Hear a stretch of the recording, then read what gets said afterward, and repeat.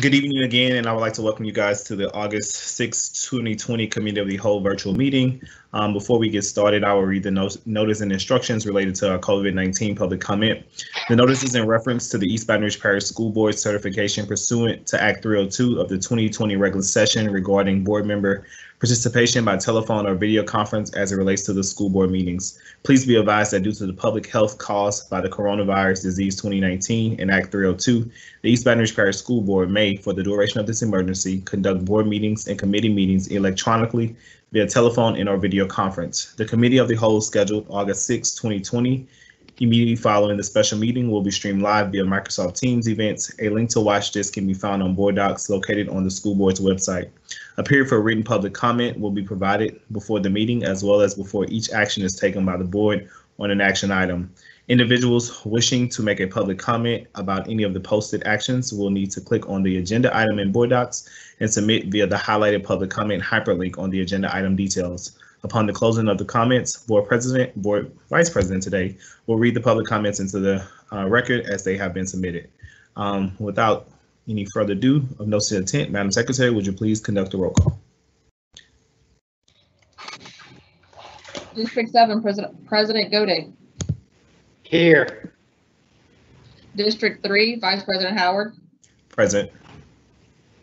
District 1, Mr. Blue. Here. District 2, Mr. Lannis. Present. District 4, Ms. Collins. Present. District 5, Ms. Ware Jackson. Here. District 6, Ms. Dyson. Present.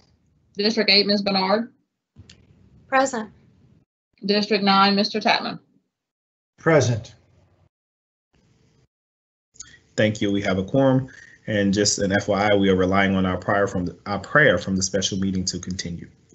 The first item for information only is an update from our new superintendent. Ms. Brown, welcome to our meeting, and we would like to hear our first update from you.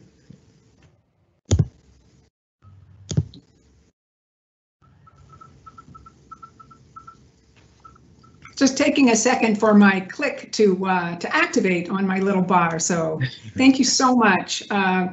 And good evening, everyone. I do have a few updates for you that I think are very exciting and some just great news overall. It's just a pleasure to be with you all for our first Committee of the Whole and to be as the superintendent of this great school system. I've learned a lot in a very short period of time.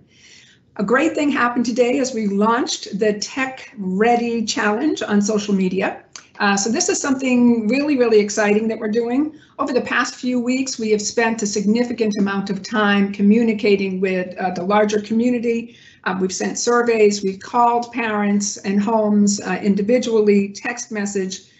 We've used social media reminders, we've done radio pieces, and of course you've seen quite a bit on TV lately about how we are working on our COVID-19 plan. The challenge is, of course, making sure that we reach all of our parents. So we recognize that some of our families may not be connected in traditional ways. So we have actually started this awesome opportunity to use social media as a way to make sure that we connect with everybody. So we are asking our families, our employees, we actually already started with our employees today, to take this challenge on with us and to go viral across East Baton Rouge Parish schools. So I'm asking everybody out there in cyber world, virtual world, to actually take a selfie of themselves getting ready and being prepared for the school year ahead.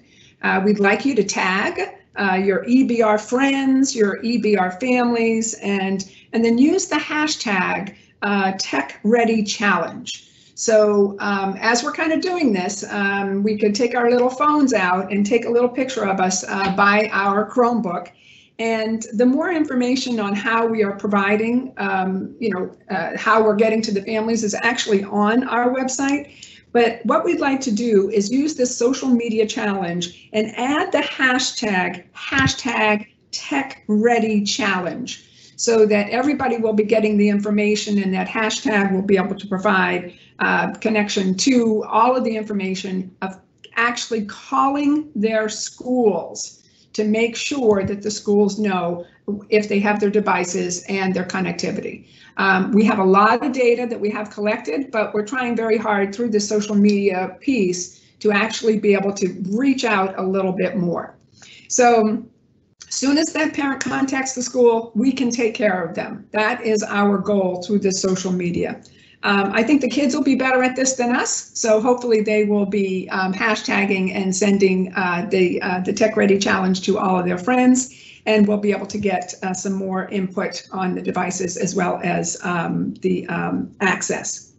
So I'd like to tell you that we've had a great first week of Teachers Back. That was one of the things that Cabinet truly made the commitment to, of going out to the actual schools.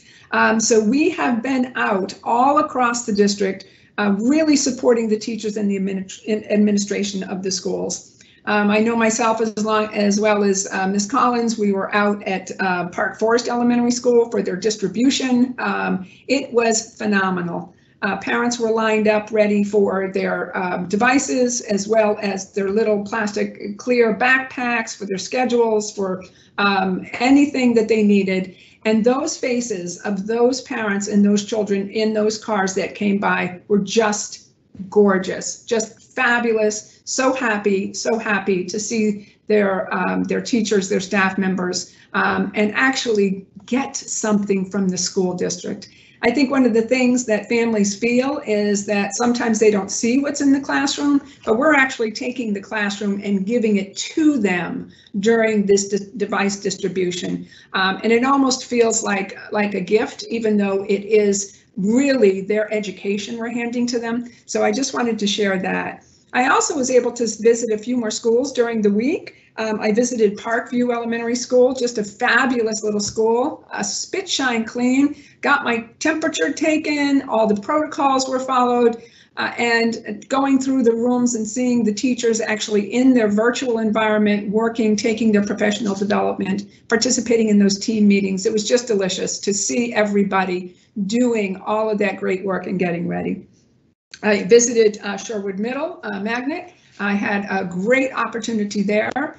Just again, the EdTech Blitz week, where we had a significant amount of professional development, more in the mechanics, because we did a lot of content work over the summer.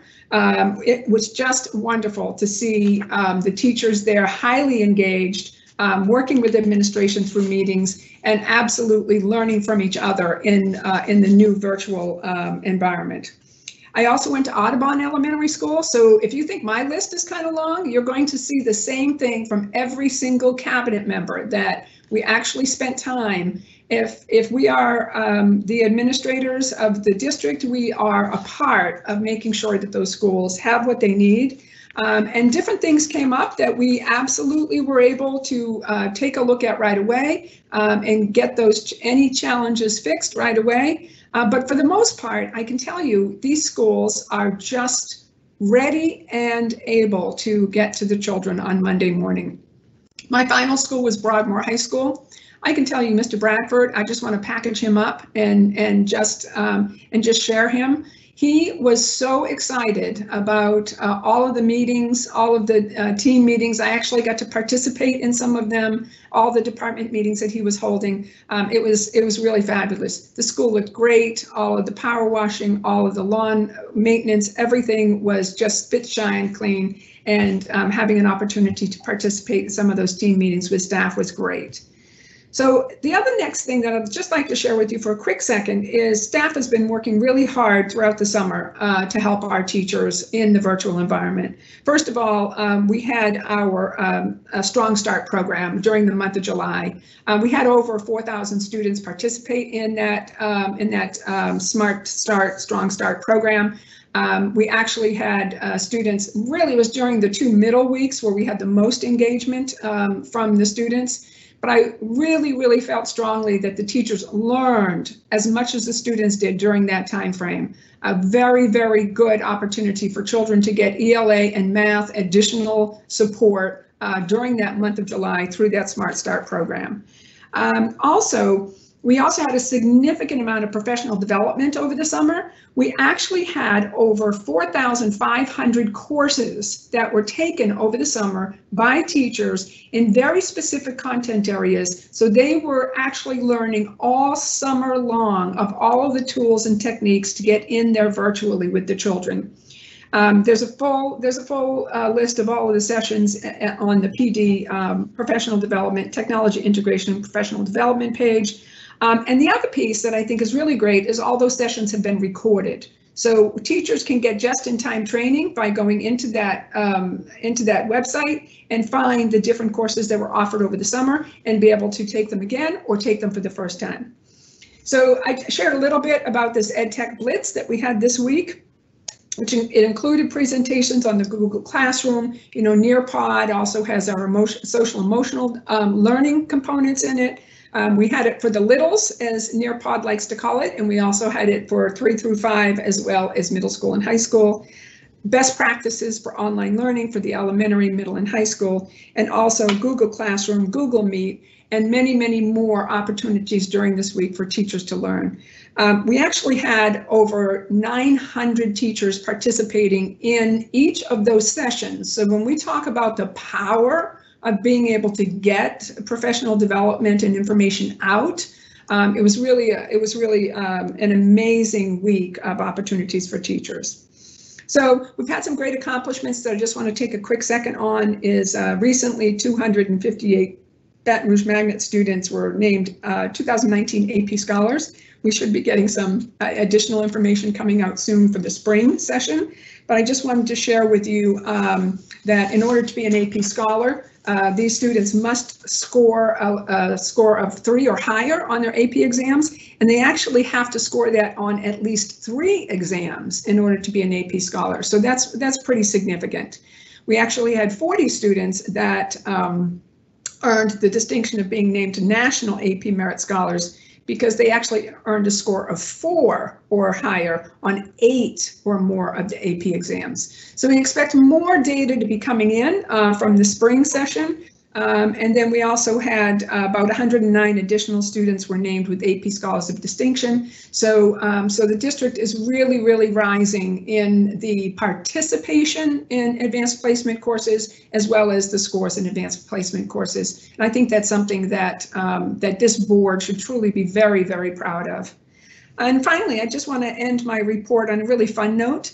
You know, the virtual environment is opening great new worlds to our teachers and our students. So there's a virtual event happening at one of our schools.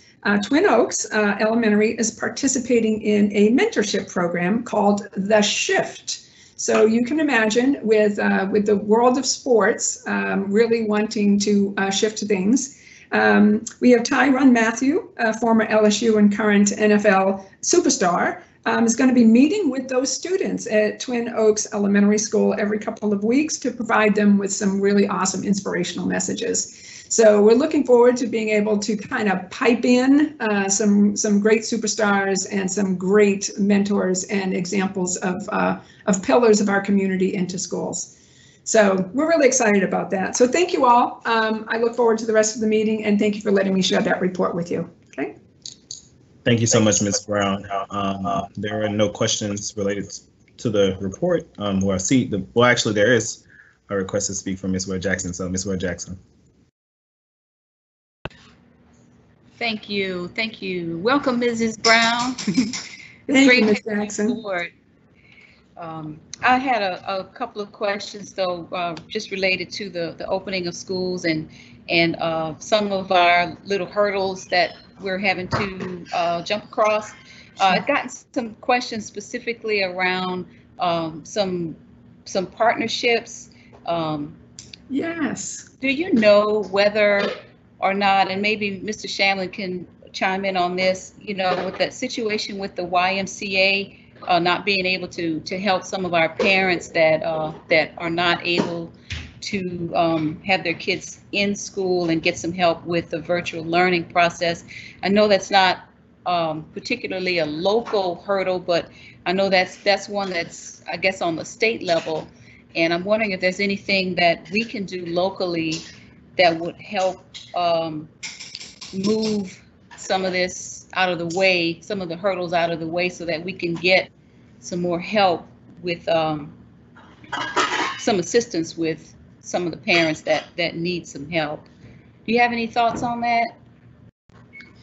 So we did also get some communication from the YMCA, and we also reached out to other organizations, to see how they were, looking at this. In reaching out to the state, the state actually was not able to shift their position on this. The child care licensing is the issue. I believe Mr. Shanley can help here if I get it wrong, but the child care licensing issue really is the challenge for the YMCA and a couple of other of our organizations. It is not impossible. It just takes a little time to get that done.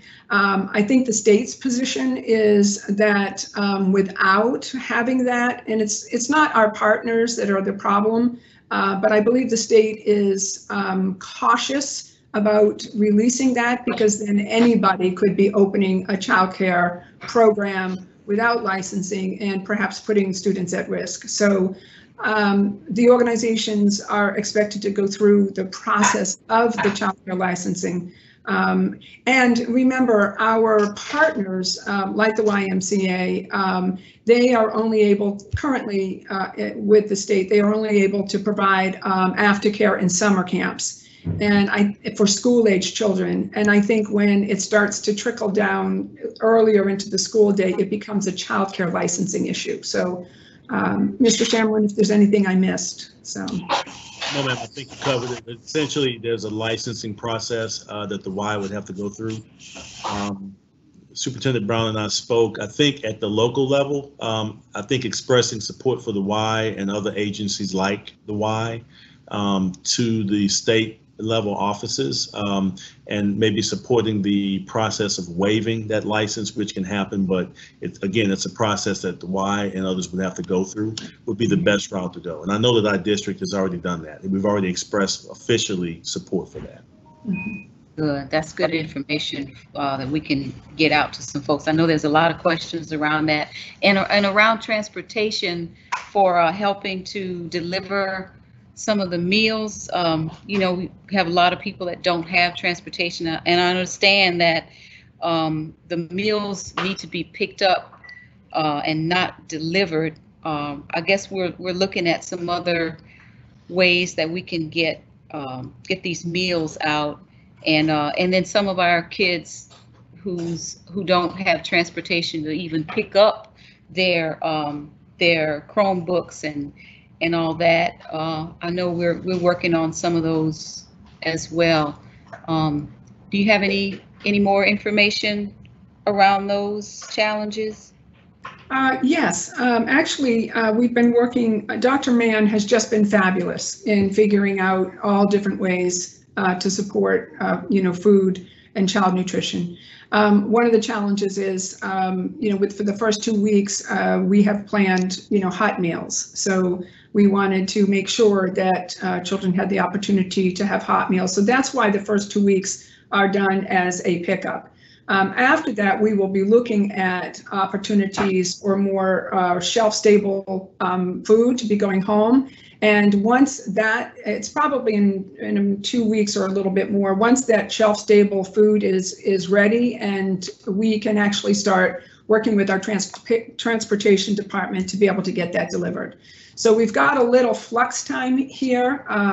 And Dr. Mann has created an awesome way for families with a QAR code to be able to scan and be able to pick up their meals. So she is working really, really hard to work through all of those challenges. And we do expect in the near future for the buses to be able to help us get those foods out to shelf-stable food out to the communities for longer periods of time than just picking up for a day.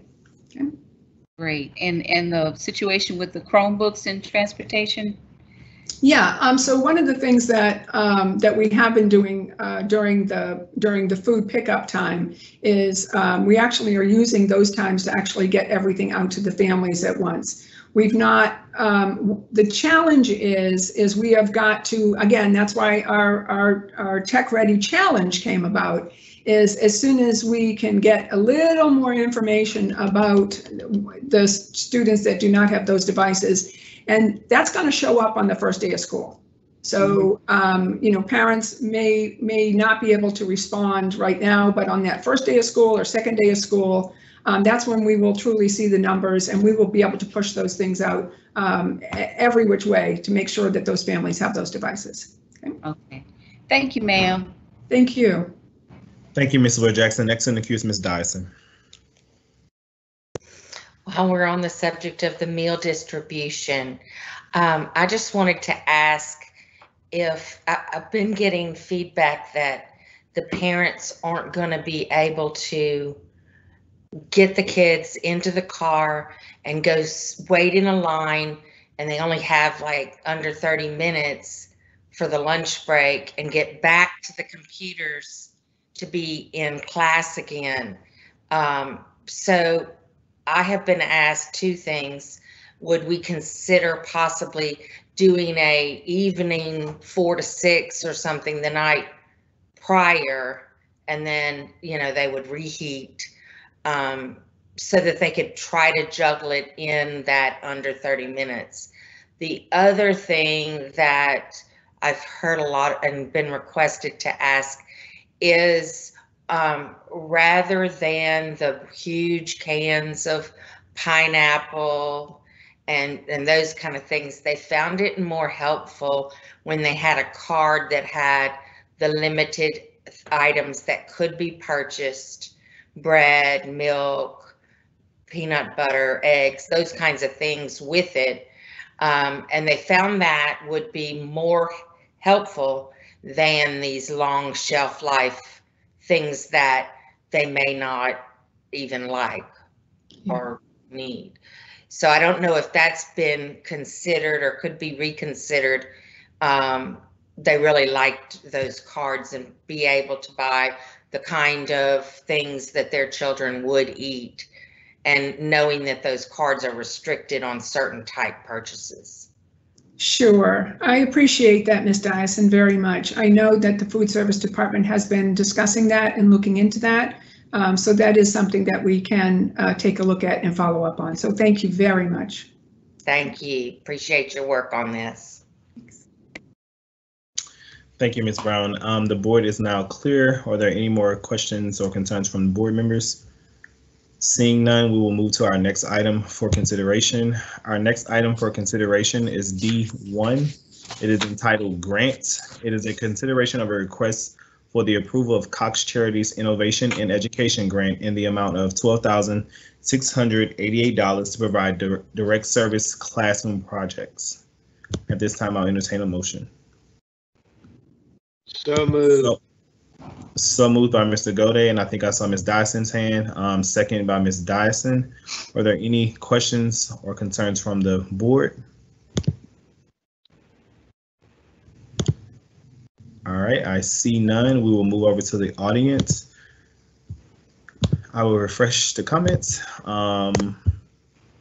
Seeing no comments from the audience, I will go back to the board. All right, I see none in the queue. Madam Secretary. Please vote.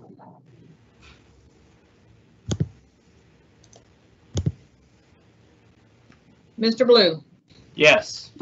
Mr. Lannis, Yes. Mr. Howard, Yes. Ms. Collins, Ms. Collins, Ms. Ware Jackson, Yes. Ms. Dyson, Yes. Mr. Gode, Yes. Ms. Bernard, Yes. Mr. Tatman. Yes. Mr. Tatman, can you click on your button? It came up. I touched it 20 times. It won't. Okay. It's frozen. So I will mark you as yes. Ms. Collins, Yay. Thank you. The motion carries. Thank you. Our next item for consideration is item D2. It is entitled Budgets. It is a consideration of a request for the approval of the following budgets: the Strong Start Governor's Emergency Education Relief Fund in the amount of $765,000. The recommended action, and then the second item is the 2020-2021 Believe and Prepare Formula Transition Budget in the amount of $5,000. This is brought by Mr. Adam Smith and Ms. Sandra Bethley. At this time, I'll entertain a motion. I can't see everyone's screen, so if you can put your moves into the box, that would be great. I see Mr. Dyson's hand. I'll entertain a second. I'll move second. Second by Mr. Tapman. Are there any questions, thoughts, or concerns from the board?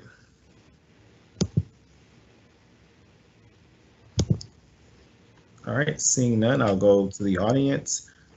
Well, I actually do have a question. Mr. Smith, could you just give us a very brief understanding of the 765,000 piece of this this grant as it relates to the Strong Start? Is it something that we're doing with the CARES Act money, or is this just something that we've already considered with our Strong Start program? You don't have to present the whole thing, just to understand you. Yes, 446,000 is used for connectivity. The remaining went to our private and parochial schools for equitable services, and so we're using the remaining that the district was able to keep for buying hotspots for our students. Gotcha. And that private and parochial allocation was something that we were required to do by the federal government, correct? Yes, ma'am. They have entitled to their share of the funds. Yes, sir. Yes. Gotcha. All right. Appreciate No problem. I see no additional questions or comments from the board. We'll move over to audience comments. I'll refresh one last time. All right. There are no comments from the audience. Back to the board. Are there any additional questions or comments? All right, seeing none, Madam Secretary. Please vote.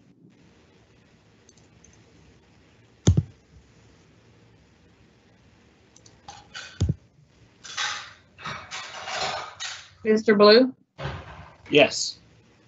Mr. Lannis, Yay. Mr. Howard, Yes. Ms. Collins, Yay. Ms. Ware Jackson. Yes. Ms. Dyson, Yes. Mr. Gode, Yes. are you not can you not log in? I think get back to it. There, I got it.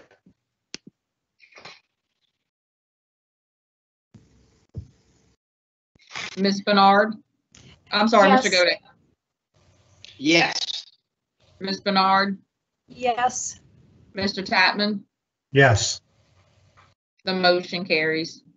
Thank you. Just FYI, if you're not talking, if you could turn off your mic and mute it, there's some background noise occasionally throughout the vote. Thank you. Our next item for consideration is professional service contracts. It is a consideration of requests for the approval of professional service contract between the East Baton Rouge Parish School Board and the following: Nearpod in the amount of $17,984.62 to provide social and emotional learning software.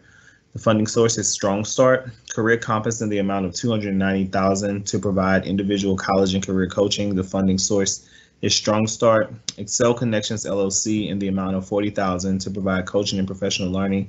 Funding source Title III. Board of Supervisors of Louisiana State University and Agriculture and Mechanical College, on behalf of its Louisiana State University Health Science Center, in the amount of $50,000 to provide specialized support for educators to meet the unique needs of students with disabilities. Funding source IDA. Baton Rouge Children's Advocacy Center in the amount of $40,000 to provide professional learning and support. The funding source is Strong Start. School Specialty in the amount of $17,153 to provide professional development and support. The funding source is School Redesign. The Avid Center in the amount of $65,506 to provide support in professional learning, the funding source of school redesign. Illuminate Education in the amount of $123,378 to provide Fast Bridge assessment systems, annual subscription. Illuminate Education in the amount of $20,000 to provide the Horizon ACT college readiness package. City Year Incorporated in the amount of $180,000 to provide youth development and education support services. Instructor in the amount of $32,658 to provide Canvas Cloud subscription for faculty. The funding source is technology. At this time, I'll entertain a motion. So moved by Ms. Ware Jackson. Second. Second, Mr. Lannis. Second by Mr. Lannis. There's also a request to speak by Mr. Lannis. Mr. Lannis? Yes, thank you, Vice President Howard. And while I didn't get the opportunity to greet and introduce our new Superintendent Leslie Brown earlier, I will say welcome to the team, and it is gracious to have you and joining us in this meeting. Last week we had an opportunity to sit down and have some conversations, and I love the fact that we are utilizing dual enrollment throughout our institutions of higher education. The only thing that I will say is that when we did have some discussions, something that I would love to see happen, and I think it'd be really big for our schools, more specifically our high school students, as regards entrepreneurship and courses that lead to that, is adding dual enrollment courses that speak to things that students also like to do, like cosmetology and also barbering. We have a huge amount of students that have been requesting this, and it's something that I would love to see happen inside of our schools, because again, it not only shows our students that we're putting programming there that they could be interested in, but it also shows them that they can be entrepreneurs inside of our communities as well. So thank you. Thank you, Mr. Lannis. There are no more questions from the board. Are there any additional questions or concerns from the board? All right, Ms. Ware Jackson. You're on mute, Ms. Ware Jackson. Thank you. A couple of us attended the LSBA conference recently, and we were made aware that our governor has put into place some funding for social emotional learning, and I see that, you know, a couple of these grants also, I'm sorry, not grants, contracts cover that. And I'm wondering if we are taking advantage of what's in place, but it's through Edgenuity. And it seems we were working with them in the past. Are we still working with Edgenuity?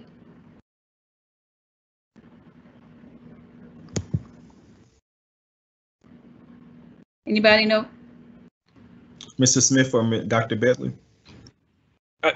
Yes, ma'am. We have a 1-year contract with Edgenuity. Actually, it's a 2-year contract, and we have paid the first invoice. Half of the invoice has been processed this week. Mm-hmm. Okay. So I'm wondering if are we aware that this opportunity is here from Governor Edwards? I don't know what the dollar amount is, but from what I understand, there's funding available for social emotional learning, and from what I understand, this is really critical. This will really help the district in a lot of ways. Yes, ma'am. It's actually included in the grant that you all just approved. The funding is allocated for technology and for the mental and health screeners. Mm-hmm. So that is the grant that you just approved. Okay, that's the one that the governor yes, ma'am, for through Edgenuity. Yes, ma'am. It's the I noticed the Governor's Emergency Educational Relief Fund. It's a combination of the health screeners and devices. So those are the only 2 items that you can allocate funds for in this particular budget. Okay. If I may speak. Yes, ma'am. Miss Dupree is actually the leader of that budget as well. we are aware of the social emotional learning tools and Edgenuity, and Ms. Brazier and Aaron Bradford have just rolled out a comprehensive counseling curriculum, and we're adding to it as we go. We are currently looking at the components of what's available in Edgenuity to see how we can fit it in there and help complement what we're already doing. Okay, that's great, because I see that Nearpod and the Avid Center both have social emotional learning encompassed within their contract. So I just wanted to make sure we weren't leaving any goodies on the table that we can grab up. No, ma'am, we're trying to utilize the funds. Oh, all right. One more question around City Year with their services.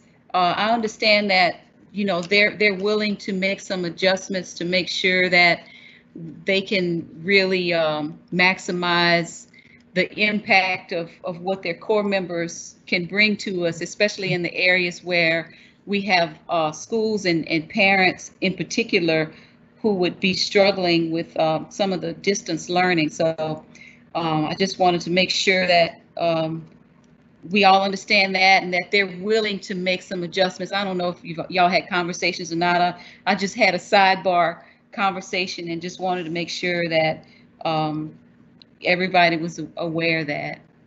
Yes, ma'am. Thank you. Vice President Howard, may I address the city here? Of course, go ahead, Mr. Smith. Yes, Mr. Shamlin and I have been meeting with Dr. Lewis, Jada Lewis, and we have come to they revamped their service model to provide support in a virtual setting. And actually they will be working directly with our schools in an innovative network. Wonderful. Great to hear. Thank you. Thank you, Mr. Smith. Thank you, Dr. Bailey. Thank you, Ms. Dupree. Thank you, Ms. Red Jackson. Ms. Dyson, is that a new request to speak or is that all? All right, we'll take it at this time. So on the agenda for these dual enrollment contracts, on E, with regards to LSU, it provides the funding source as Supplemental Course Academy, SCA. Are you on item D? Are you on item D? We're still on item D, Ms. Dyson. We're on item D3. We're not on E yet. We're not on dual enrollment, unless you're talking about something else. Oh. I'm confused. So we're still on 3? Correct. And not 4. Okay, I'm sorry. That's okay. All right. I'll hold. Thanks. I will get back to you when we get to that item shortly. The board is now clear for item D. We will go to public comment related to item D. I will refresh the public comments to see if we have any additional comments.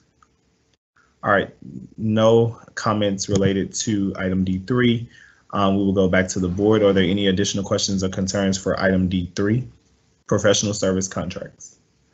All right, seeing none, Madam Secretary. Please vote.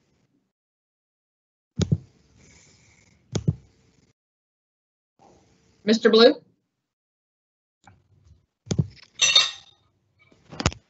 Yes. Mr. Lannis? Yay. Mr. Howard? Yes. Ms. Collins? Yay. Ms. Ware Jackson? Yes. Ms. Dyson? Yes. Mr. Gode? Yes. Ms. Bernard? Yes.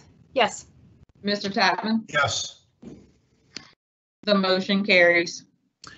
Thank you, Ms. Arman. We will now move to item D4. Item D4 is the Memorandum of Understanding for Dual Enrollment. It is a consideration of request for the approval of Memorandum of Understanding between the East Baton Rouge Parish School Board and the following: ULM, the University of Louisiana Monroe, to provide dual enrollment courses for 2020-2021 school year; Southern University to provide dual enrollment courses for 2020-2021 school year; BRCC to provide dual enrollment courses for the 2020-21 school year; Southeastern Louisiana University to provide dual enrollment courses for the school year in LSU to provide dual enrollment courses for the 2020-2021 school year. The funding source is SCA Supplemental Course Academy. I will so move, and at this time I'll entertain a second. I move. Second by Ms. Dyson, moved by myself. All right, and Ms. Dyson, we'll go to you for your question. So on the agenda on this item, E, LSU's dual enrollment courses for this school year, it gives the funding source, but A through D, it does not. Ms. Dyson, when they're all the same funding source, I usually just put it on the last item. So they're all the same funding source as far as I know, but Mr. Nikes can speak to that. That is correct. SCA funding is used for dual enrollment for all schools. I just wanted that clarification. Thank you. No problem. Are there any additional questions or concerns regarding this item from the board? Ms. Ware Jackson. Ms. Ware Jackson, I'm sorry, I didn't see that. Yeah, one question. I noticed that all of them except one is like across the district, and I just wondered why the first one, the dual enrollment for ULM, is just specific to Liberty Magnet High School, but the others are across the district. Yes, ma'am. Give you a second for my video to come up.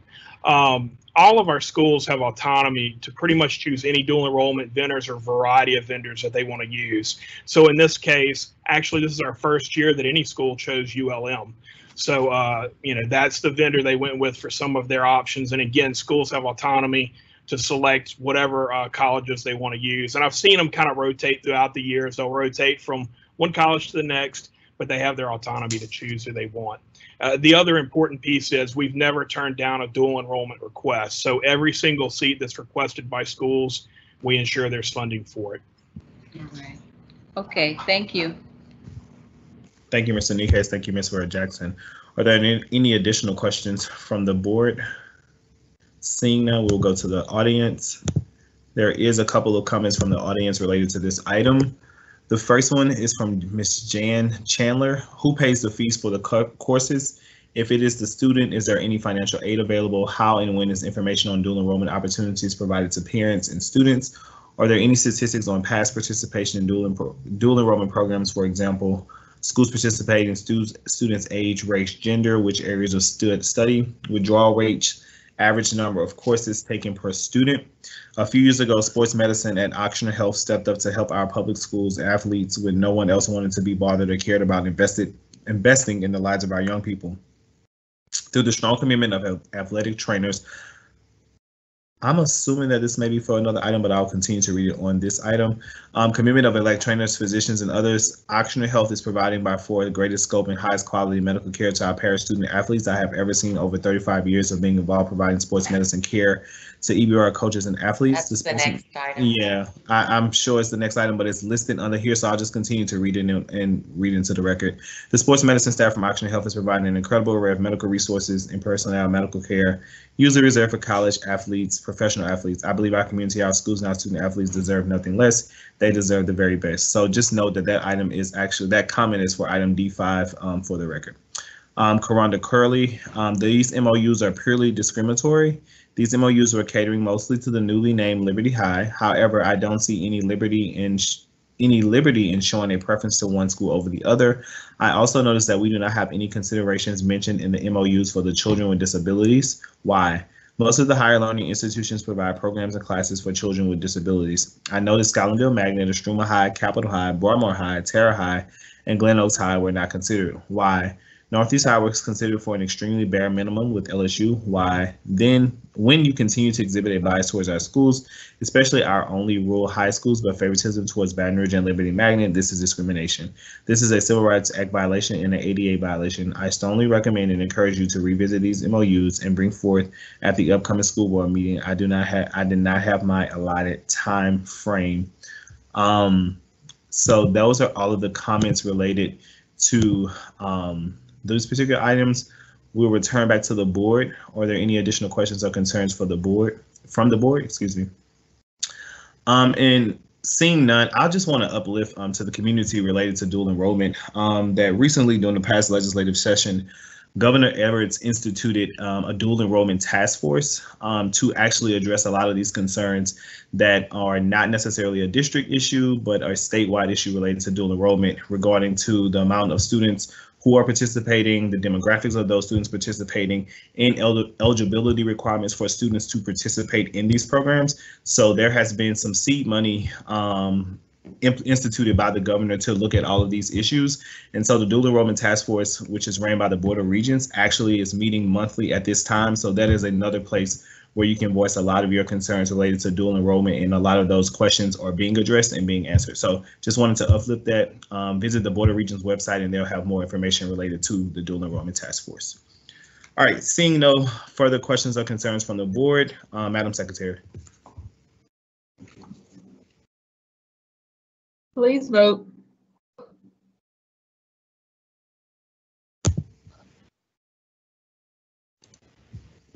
Mr. Blue? Yes. Mr. Lannis? Yay. Mr. Howard? Yes. Ms. Collins? Yay. Ms. Ware Jackson? Yes. Ms. Dyson? Yes. Mr. Gode? Mr. Gode? Yes. Yes. Ms. Bernard? Yes. Mr. Tatman? Yes. Motion carries. Thank you, Ms. Orman. We will now move to our next item for consideration. Our next item for consideration is the Athletic Trainers Service Agreement with Ochsner. It is a consideration of a request for the approval of the renewal of an agreement between East Baton Rouge Parish School Board and the Ochsner Clinic Foundation in the amount of $60,000 to provide athletic training services. At this time, I entertain a motion.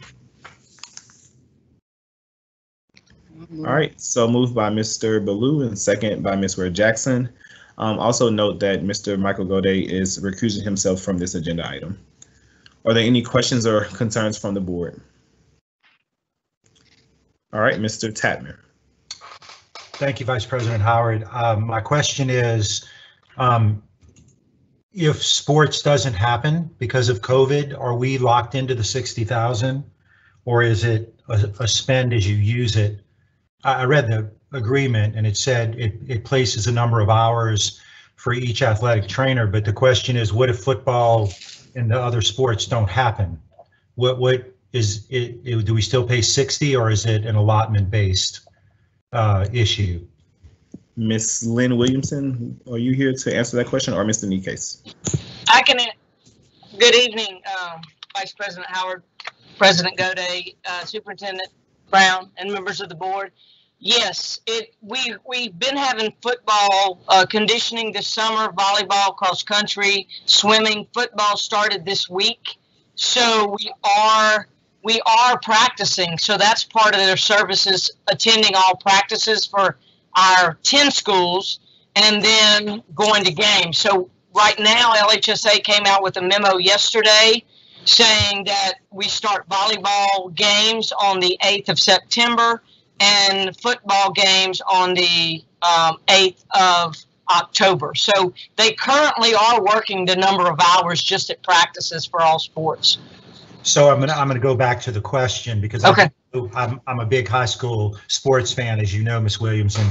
Yes. What if tomorrow they decide that they're going to cancel all the sports? Because that's still a possibility based on how COVID comes. Do we pay the whole 60,000, or is it a pro rata payment? I would have to ask that question to my contact at Ochsner. Okay.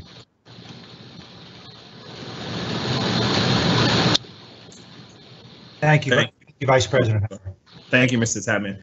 Thank you, Ms. Williamson. Are there any additional questions or concerns from the audience? I mean, from the board, excuse me.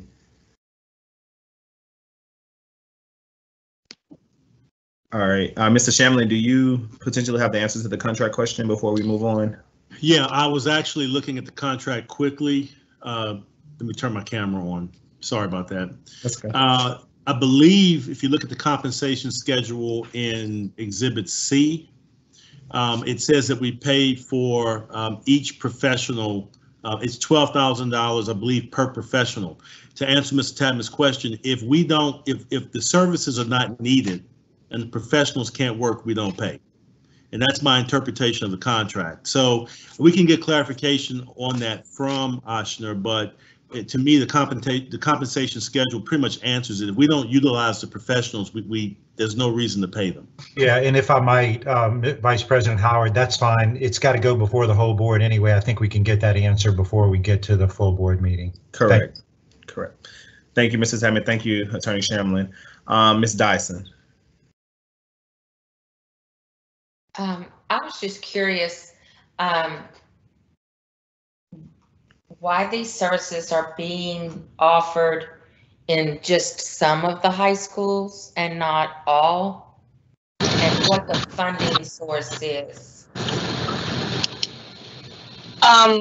They're in 10 of our high schools because Woodlawn High has their own athletic trainer that they pay as part of that the school. But the 10 other schools are seen by 5 athletic trainers. But I'm not sure the funding source. Ben, do you know, Mr. Nikkes?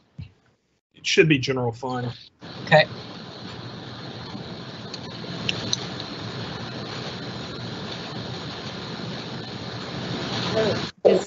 Does that mean that the one that's providing their own is going to get that much out of the general fund as a stipend to pay for theirs?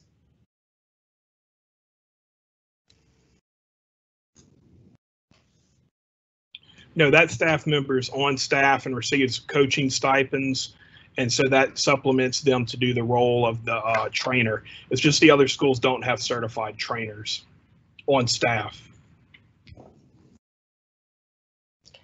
Thank you. Thank you, Ms. Dyson. Thank you, Mr. Nikkes, and thank you, Ms. Williamson. There are no more questions or comments from the board in the queue.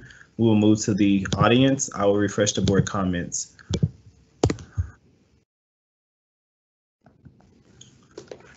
D5 is from T.S. Noble. Organizationally and personally, I back the work of Ochsner Sports Medicine Institute. Fellowship of Christian Athletes held their summer camp in July. We had existed COVID mitigation plans that OSMI, Ochsner, actually took time to look over, discuss, and help us to amend to create an excellent program in accordance to state and health guidelines. Corey Elver and Dr. Berman were able to show us how to pull off an excellent and safe product that was good for those of us in leadership of the camp, the athletes themselves, and one that the parents were at ease with. Elver and Dr. Berman have continued to care for the outcomes of our camp even beyond what was originally asked. Beyond that, Ochsner has an excellent provider for our community, has been an excellent provider for our community as a whole in their sports medicine services from my standpoint in the world of sports and education will always be a recommendation with this group in place. As they stay committed to the growing in their craft, I am excited to announce partnering or to continue partnering with them. The next come from Allison Schwartz. Ochsner trainers are very vital to sports and EBR. They are great trainers. Jeremiah McGee. As a former high school football player, I have benefited tremendously from the Ochsner Medical Center. I suffered from an ACL reconstruction surgery my junior year. Throughout my return to the field, their medical staff provided me with not only therapy, but encouragement, counseling, and intangibles of it being a better player. I can say they have great impacts of doing what's in the best interest of players. I believe that it is a necessity for Ochsner to continue their services for high school athletics based personal experience, performance, and high level quality. Ochsner is amazing. Being a head coach with no assistants and this comment is from Latoya Evans. Ochsner is amazing. Being a head coach with no assistants and no athletic trainer at the school, I cannot express how thankful I am for such a great staff at Ochsner. It is inevitable that your players get hurt, but I was put at ease with Dr. Ward and the staff. I knew my athletes were in great hands. Thank you to these guys. Thank you to these guys will never be enough. Your long hours and hard work do not go unnoticed, and you are greatly appreciated. Thank you. Next question is from Tremel Carey. Ochsner is an amazing and careful environment. I have not just attended there once, but multiple times for various injuries, and after returning from Ochsner, I returned better than before. I received excellent care in a positive place while also meeting new and wonderful people, from the doctors and PTs all the way to the custodians. Without Ochsner, I wouldn't be the bright, full young man that I am. It was because of attending Ochsner and working with Derek that I told myself I would love to do this someday, and because of that, my major of choice is kinesiology at the university I attend. Finally, having Ochsner around doing sporting events gives athletes a sense of safeness. The next comment is from Alaya Hill. Oxnard is a great place. I got hurt back in January as a former track athlete, and they took great care of me and got me back 100% active. Oxnard have great services. They make sure you are comfortable with whatever they are doing. They treat you like family there and make sure they get you back better than ever. The next comment is from Dedrick Talbert. I have been to a lot of different places for my ankle injuries, but Oxnard has to be the best decision I have ever made. They got me back to 100% in no time, and everybody in the facility worked as one big team. It was like magic how they got me back to my normal life. After I was 100%, I even had a little exercise session sometimes. I really appreciate everything they did for me. It has to be the best place with the best people in the world. The next comment is from Carrie Myers.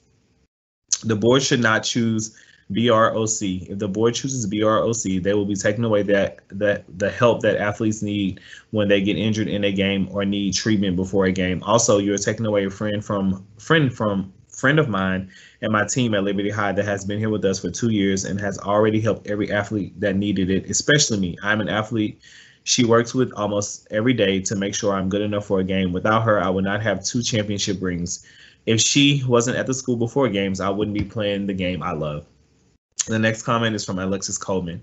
I was a former student at Broadmoor, and through my time, we never had an athletic trainer or medical staff. In the past 2 years, I have seen Oxnard come into our schools and help kids in ways no one has ever before. I think it is great what Oxnard is doing for students and student athletes in the EBR area. The next comment is from Bree Hyder. Dear board members, first, thank you for your partnership with Oxnard the last 2 years. I was one of the first athletic trainers hired to help build this contract and introduce sports medicine world, not just to the community, but specifically to the public school system. Over the past 2 years, I have poured my heart and soul into educating the community and continuing to develop this contract. I've heard countless testimonies on how the kids felt like no one cared about them before, but now they feel important. For the past 2 years, I have lived for providing services the public school kids wouldn't have otherwise received. Going from being a part of a 3-person brigade taking care of 10 schools to watching the approval happen to add a 6th person to the contract has been an incredible experience. I hope that the board votes to sign the contract with Oxnard so I can continue to work toward my dream, which is to build a sports medicine legacy in EBR. The next comment is from Emmanuel Knighton. Hey, as an athlete that went through an injury, it was a great deal of uncertainty that came towards me as of what was going to be next after surgery. I had a terrible knee injury, tearing my ACL and meniscus. Oxnard was right there for me, from the surgeon who did the surgery to the physical therapy, with me having a great recovery. Specifically being worked with on by Derek Ward, he had a great patience and made me feel very important in his eyes as a patient, and he made it the best experience for me returning to play.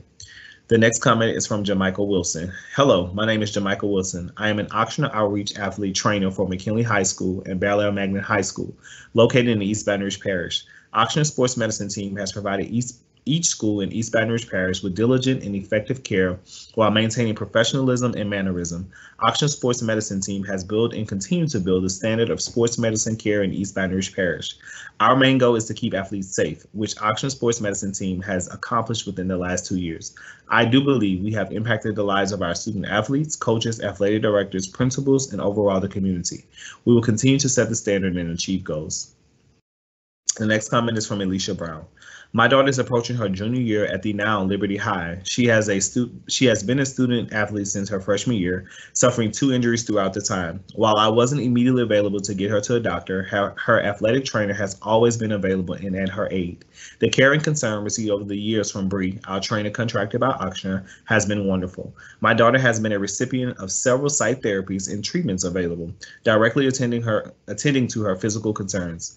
Not only has our current trainer been available during athletic events, but she has embodied the spirit of the now Liberty Magnet High School family. She has gone above and beyond her assigned duties on several occasions, making an impact in the lives of students and families she served. While another contract may be attractive, I want to express how impactful EBR's relationship with Oxnard has been for my athlete and how the thought of losing our current trainer is frightening. The next comment is from Brandon Jones. Rupturing an Achilles tendon is a very traumatic experience in itself.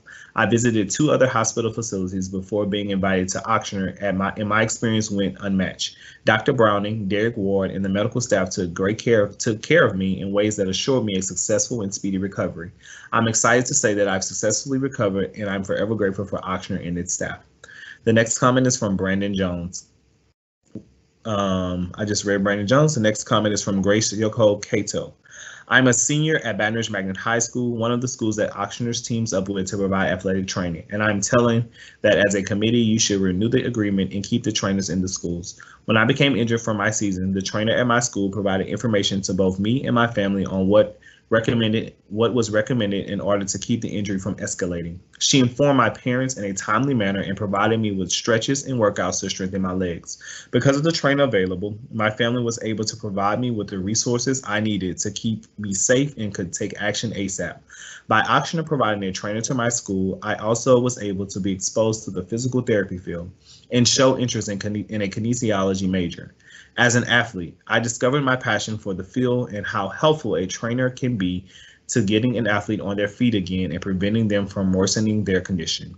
The next comment is from Dr. Casey Hill. Dear board members, I joined Oxford Medicine in 2019, impressed by the substantial environment in our community and commitment to being preeminent sports medicine program in the area. While local private schools were well covered from a medical standpoint, it was rare to find any coverage at our public schools before Oxnard took the lead. We've shown commitment to helping all athletes equally. Last fall, I covered football for Tara, Barmore, Estrella, McKinley, and Northeast. Our doctors and trainers covered sidelines around EBR throughout the fall. We've provided free physicals to all EBR athletes at multiple dates and locations. With the entirety of Oxnard Health available for any diagnostic test or specialty referral that may be needed, we're able to quickly evaluate and treat our athletes with the state-of-the-art level care. Regardless of the school they attend or the type of insurance they have, I hope we can continue bringing the top level care to all EBR athletes, Dr. Hill. Our next comment is from Kaylin Williams. I was treated well and they helped me figure out what was wrong and how to heal myself. The next comment is from Braylon Davis. I love Oxnard and I feel it's the best for them to stay with East Baton Rouge Parish School System. The next comment is from Spencer Perrault. As a member of the Oxnard Sports Medicine Institute, I have the opportunity to work with many of the incredibly qualified and talented individuals that fulfill the contract in question. My coworkers and my organization as a whole have time and again shown me the commitment and dedication they have to not just the EBR community as a whole, but specifically to the schools and children they serve. The time and energy my coworkers commit to providing the best quality care that the children in the parish is irreplaceable and goes beyond just the work of a normal employee. Working in sports medicine and with young athletes, we serve more than just to tape ankles or provide ice bags. We, as athletic trainers, are a resource acting to increase the overall health and well-being of our athletes, providing a valuable amount of health education and increase in health literacy of those we interact with daily. The care and commitment of the Oxnard Sports Medicine Institute is unmatched. Tyler Goulart.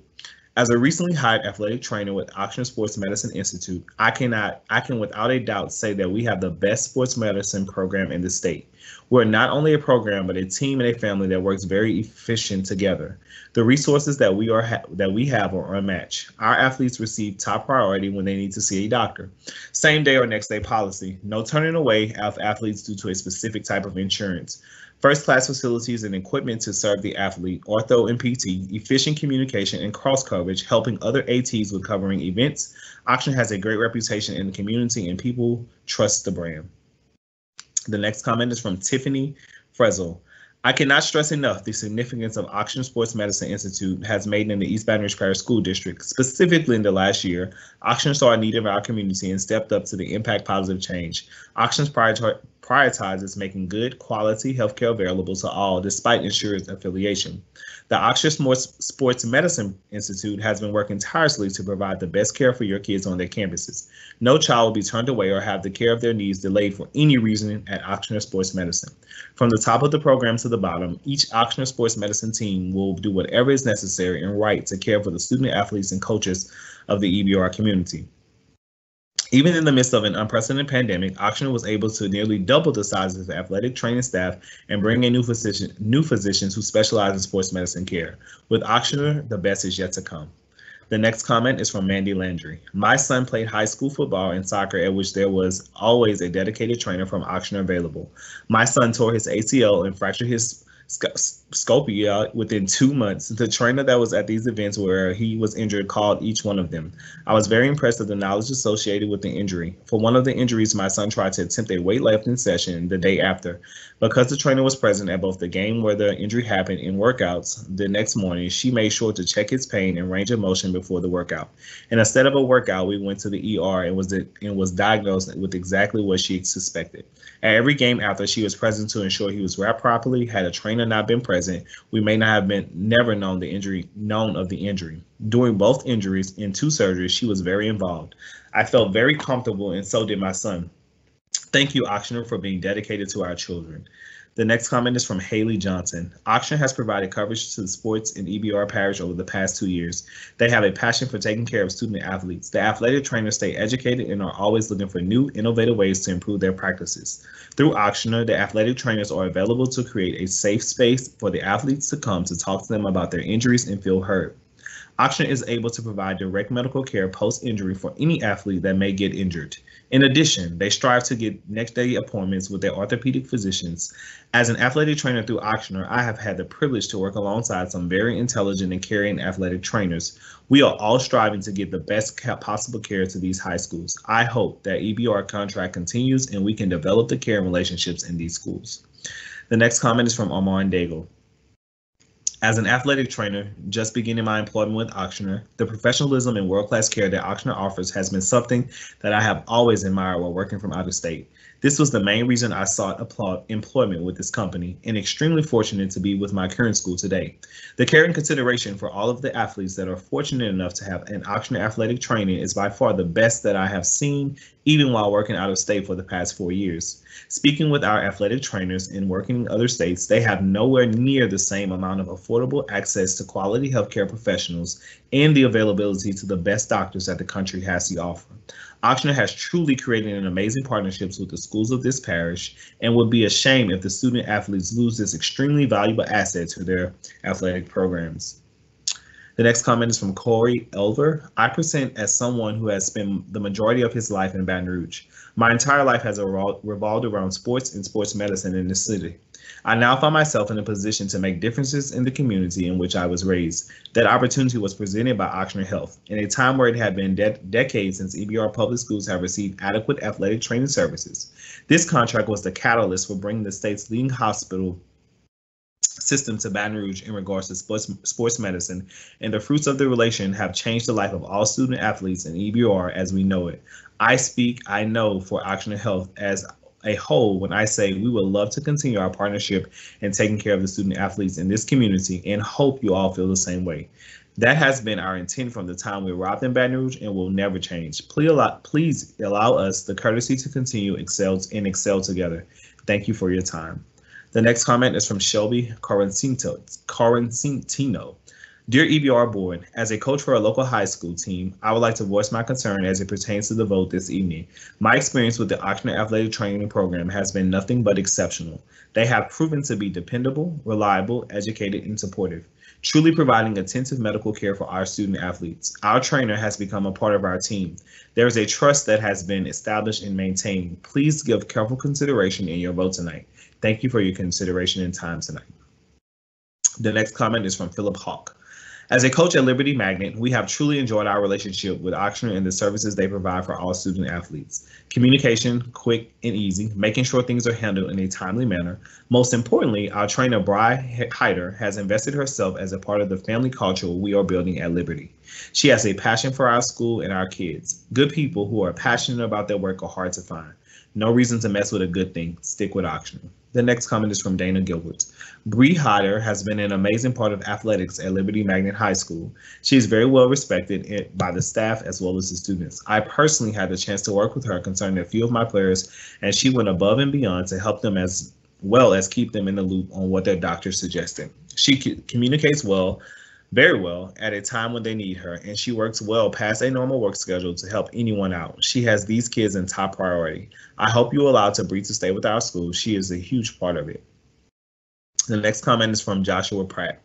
As an Oxnard employee who provides outreach athletic training services for one of Baton Rouge high schools, I, as well as my fellow coworkers with similar job responsibilities, strive to maintain the core values of Oxnarders. Our number one priority is the health and welfare of our patients. Through the expansion of athletic training services that Oxnard has been able to provide throughout Baton Rouge, Oxnard has created a vast network that strives to provide the best healthcare in student athletes.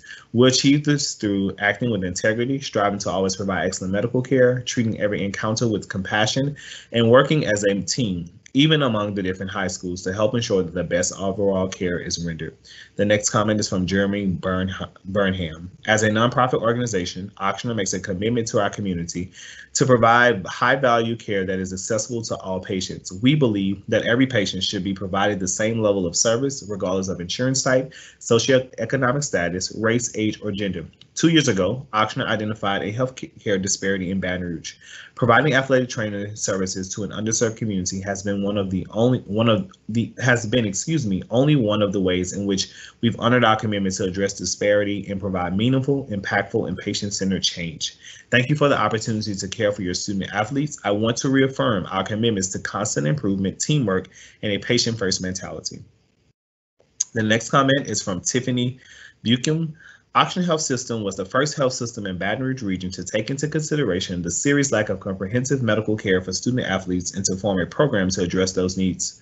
Oxnard was proud to have EBR Parish Athletics as our primary contact. In the time that I have worked for Oxnard as a certified ATC, as well as lead ATC for this region, I have nothing but positive feedback from coaches, athletic directors, and parents about our program. Oxnard Health System's core values are patients first, compassion, integrity, excellence, and teamwork. Oxnard Sports Medicine program physicians have put patients first by seeing EBR athletes regardless of insurance or money concerns. They have seen patients on sidelines, Saturday clinics, and same-day appointments to ensure proper and care for the first hours after injury. The athletic trainers employed by Oxnard that serve EBR consistently display compassion, integrity, excellence, and teamwork while providing care for athletes. They have constantly advocated for more athletic trainers, which Oxnard has provided. ATCs have developed connections with athletes, which allows them to feel more comfortable sharing about their injuries, other health concerns, as well as financial concerns.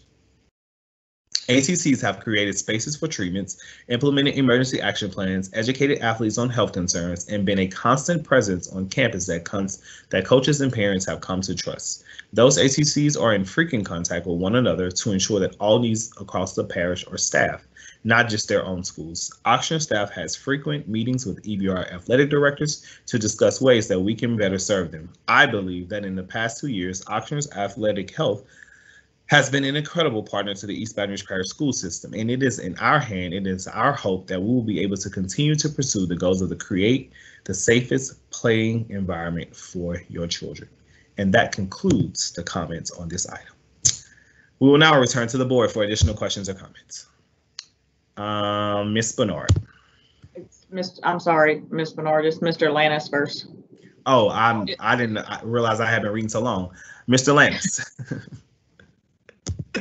No problem, Vice President Howard, and I won't be long. I think that I follow the sentiments of everybody that commented tonight about Oxnard. Yes, Oxnard is an excellent service. I have been to quite a few sporting events from basketball, football, baseball, volleyball, and they do provide excellent service. And I just want to say thank you to them. And obviously, thank you to Derek. I don't know who you are, Derek. You are an excellent trainer because several people have mentioned your name and the excellent work that you have done. So continue the good work. Thank you, Mr. Lannis. Mr. Shamler. Yes, just speaking to the earlier question raised by Mr. Tapman, we did get confirmation from an Oxnard rep that they agree with my interpretation of the contract, but we will revisit the language to be sure. And I'll let the board know something at the regular meeting of the board in 2 weeks. Thank you, Mr. Shamler. Mr. Tapman. Thank you, Vice President Howard. Just for all full disclosure, I was born in Oshner, and so I guess I'm part of the family. But of course, I think there's a lot of great athletic trainers all across the state and city, and a lot of great doctors and all that sort of stuff. This is not about Oshner. This is about the contract itself.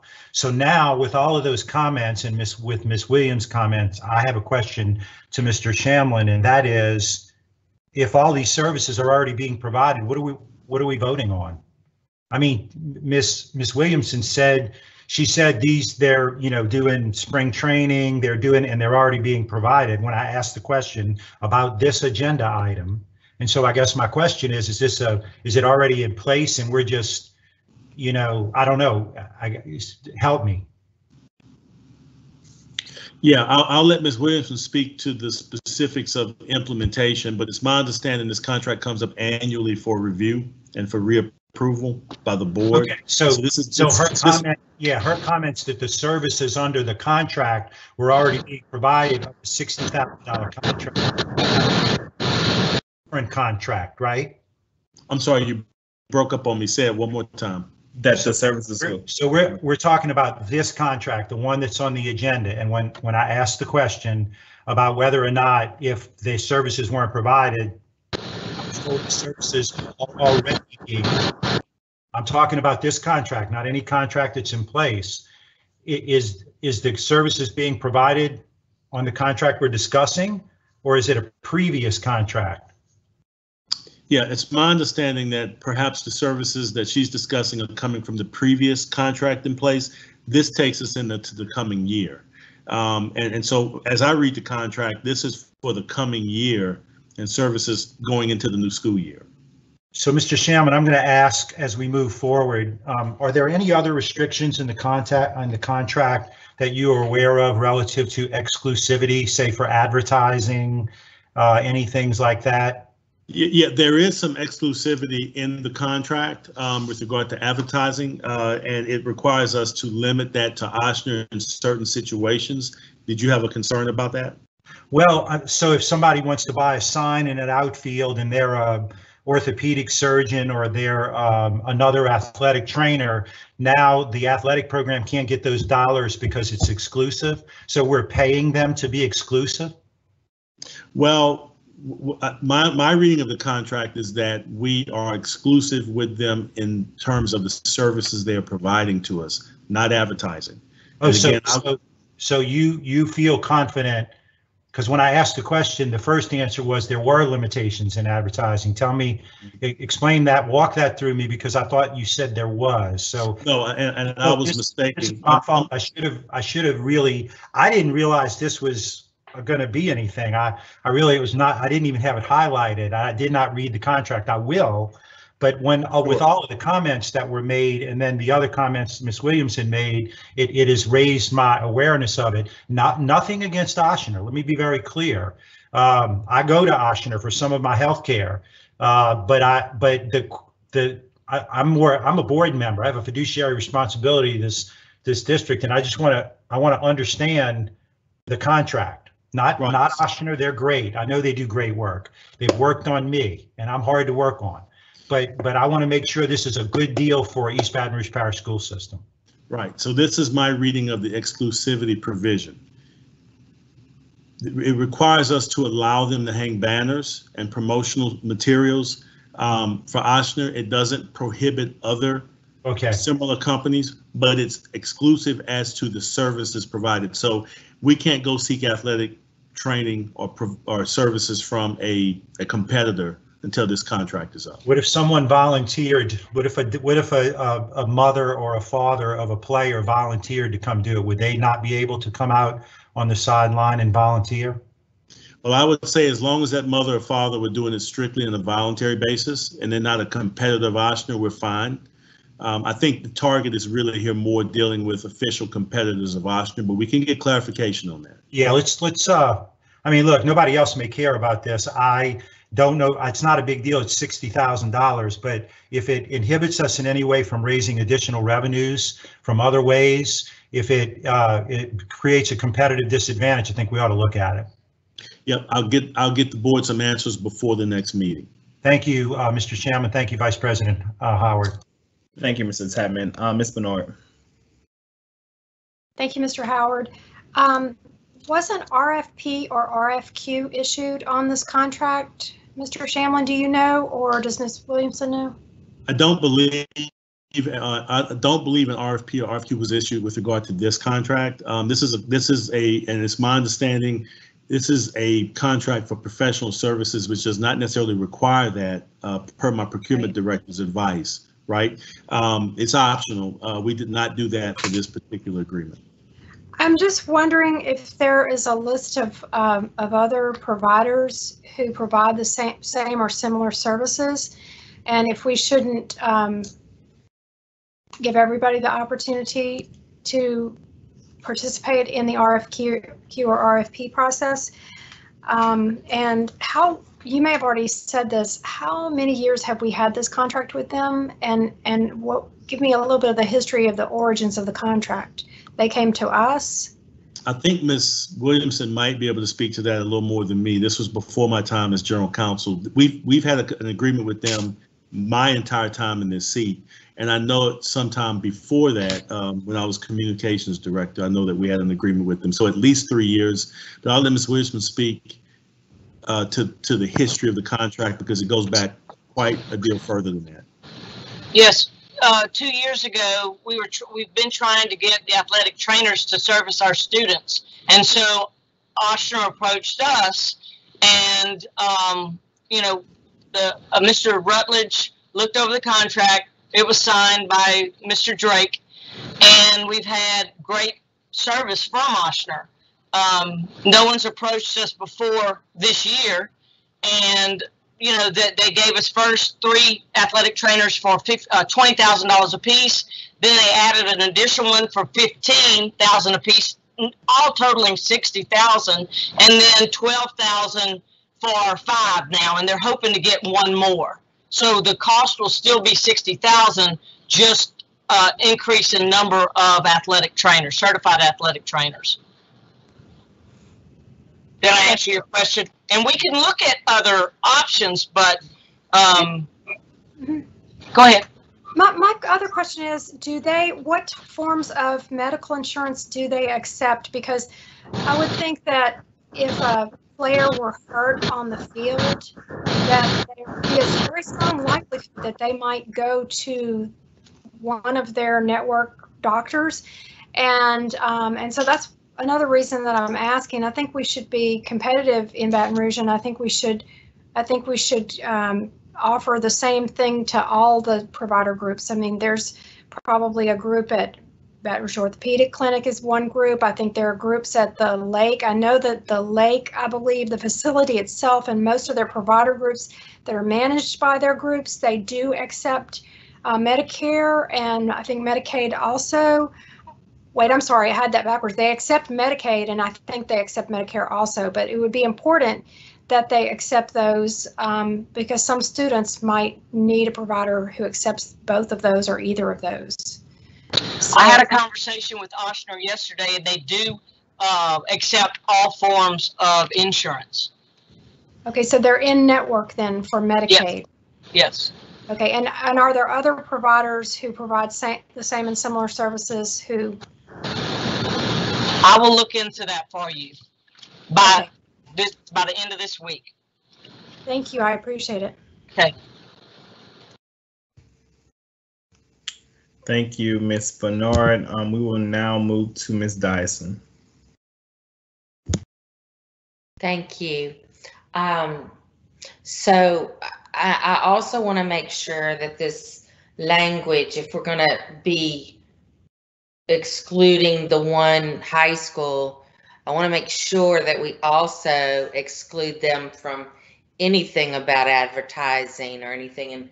And so when we talk about the school system agreeing and all, let's just make sure the contract is explicit that they're not going to come and put banners up at no charge to the athletic teams. That's how they make money at Woodlawn, is by selling advertisements. So if Woodlawn's not going to be included, then it needs to not be included in any way, as far as any restrictions at all either.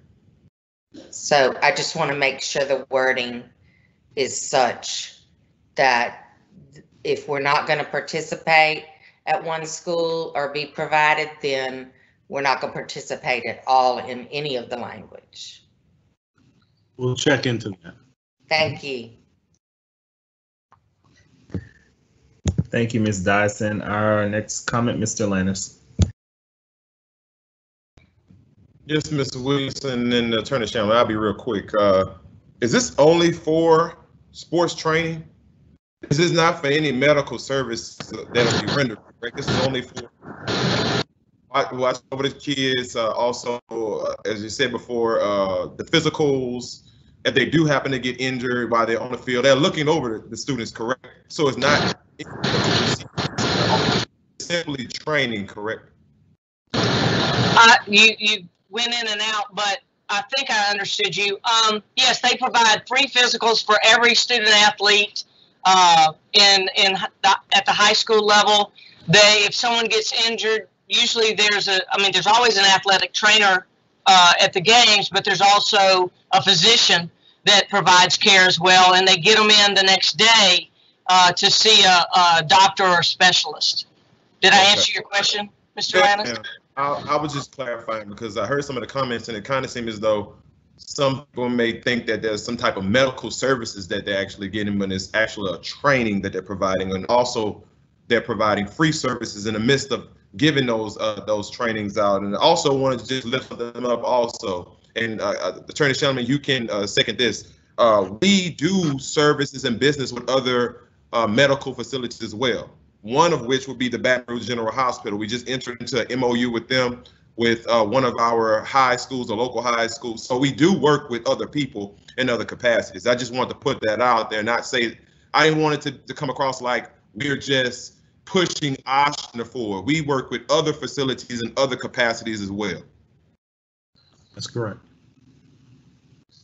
Thank you, Mr. Lannis. Mr. Tapman. Thank you, Vice President Howard. Just to address the point, I didn't think they were doing that either, but the comments that came in talked about ruptured Achilles tendons, torn ACLs, and they were talking about Oshner. So I wouldn't have thought that either. I mean, I was an athlete. They didn't have athletic trainers back then, but my son was, and he worked with one. But when they started talking about broken bones and ruptured tendons and things like that, well, then that got my attention. It's one of the things that got my attention, because athletic trainer services, that's way outside of the scope that they're allowed by law. And then since you brought it up, let me go a little further. Bessie has some very specific rules about who can be on the sidelines and who has to be on the sidelines. And so I get that Ms. Williamson may be working with the only vendor that could actually provide those services, because there are so many schools, they are often playing and practicing at the same times. So I don't want this to come across again as I'm beating up Oshner, but the comments are what draw me back to a second and third bite at the apple, because again, I know I wouldn't go to an athletic trainer for a ruptured Achilles tendon. I mean, and so that's what we need to, I guess, just think about. And again, it's not about Oshner. I believe that they may be the only vendor that has the broad capacity to provide this. And so even if there was an RFP, not that I'm against that, but I'm just saying, even if there was, we might only have, one, whatever you call it, submitter, because you do, to cover 10 high schools and, 3 sports or 4 sports at every high school, that's a lot of people and it's a lot of bodies. I just want to make sure we're doing the right thing relative to what we're supposed to do as board members. So I'll shut up now. Thank you, Mr. Tapman. Are there any additional questions or comments from the board? All right, I see no additional comments and questions from the board. We have already went to the audience. Madam Secretary. Please vote.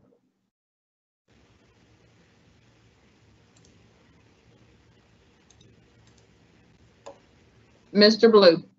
Yes. Mr. Lannis. Yay. Mr. Howard. Yes. Ms. Collins. Ms. Collins. Okay. Yay.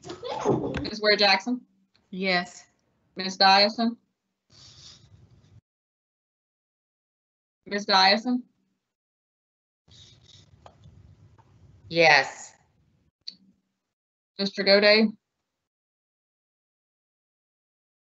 Ms. Bernard. Yes. Mr. Tapman. Abstain. Just to be clear, Ms. Orman, Mr. Gode recused himself from this item, but the motion carries. Our next item.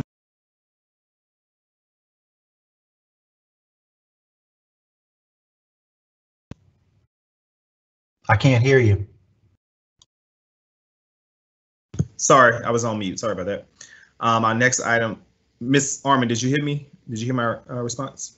I did. And Mr. Gode, you abstained on board docs. Do you want to abstain or recuse? I want to recuse. I'm sorry. Okay. Thank you, Ms. Orman. Thank you, Mr. Gode. Our next item for consideration is the Memorandum of Understanding for Pre-K. Is a consideration of a request for the approval of a memorandum of understanding between the East Baton Rouge Parish School Board lead agency and select center partners via the following grants: preschool development grant (PDG) for the expansion of 3-year-old program with a per pupil allocation of $5,780.04, not to exceed $450,843.12. The LA4 Cecil JP Card grant to participate in the annual Pre-K4 program with a per pupil allocation of $4,580, not to exceed $458,000. So moved. So moved by Mr. Tapman, second by Mr. Lannis. Are there any additional questions or comments from the board? Seeing none, we will move to questions and comments from the audience. I will refresh the board comment sheet.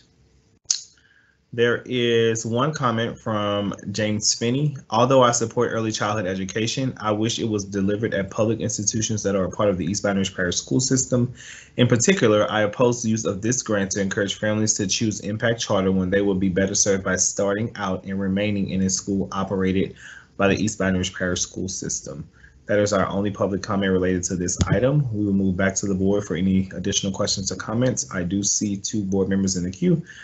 First up is Ms. Ware Jackson. Ms. Collins, you're next.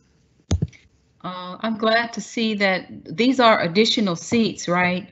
Not something that we're just renewing. That's great that we're adding 79 new pre-K3 seats and about 100 pre-K4. I have just a couple of questions. I'm wondering how the sites are chosen, and then whether I see one of them, I think it's Little Dreamers, has no pre-K4 and only pre-K3. Is it that they already have funding for pre-K4? I'm just wondering about the continuity there and how we choose the sites. Mr. Smith.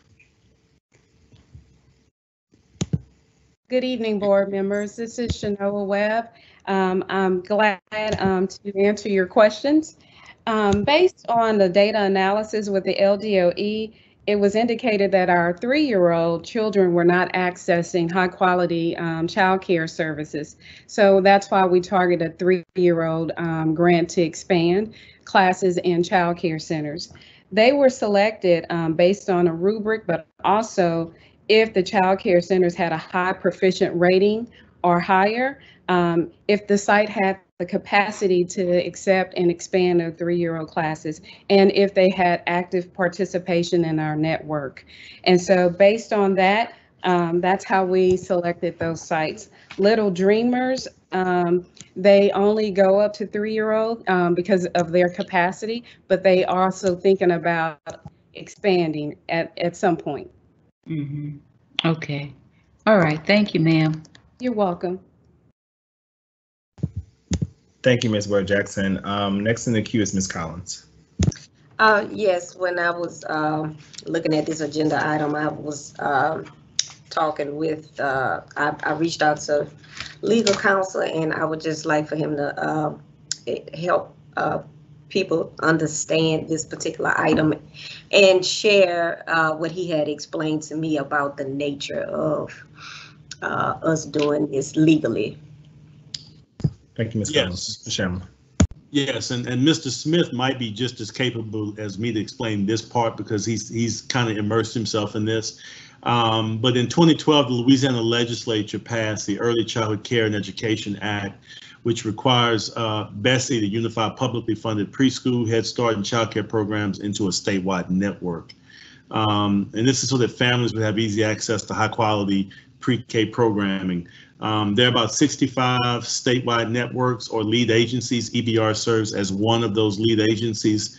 Therefore, we are responsible for conducting administrative functions for that community network. This includes serving as the fiscal agent, which I believe, and our other personnel can speak to this, what we're actually doing here, being the fiscal agent for grants, but more importantly, coordinating the birth to age 5 child count. So this is basically a requirement of the law, and it requires us to act and to do certain things in a certain way. I'll let Mr. Smith jump in to give maybe some of the details that I'm missing, but this is basically a legal requirement, and we're required to operate this way.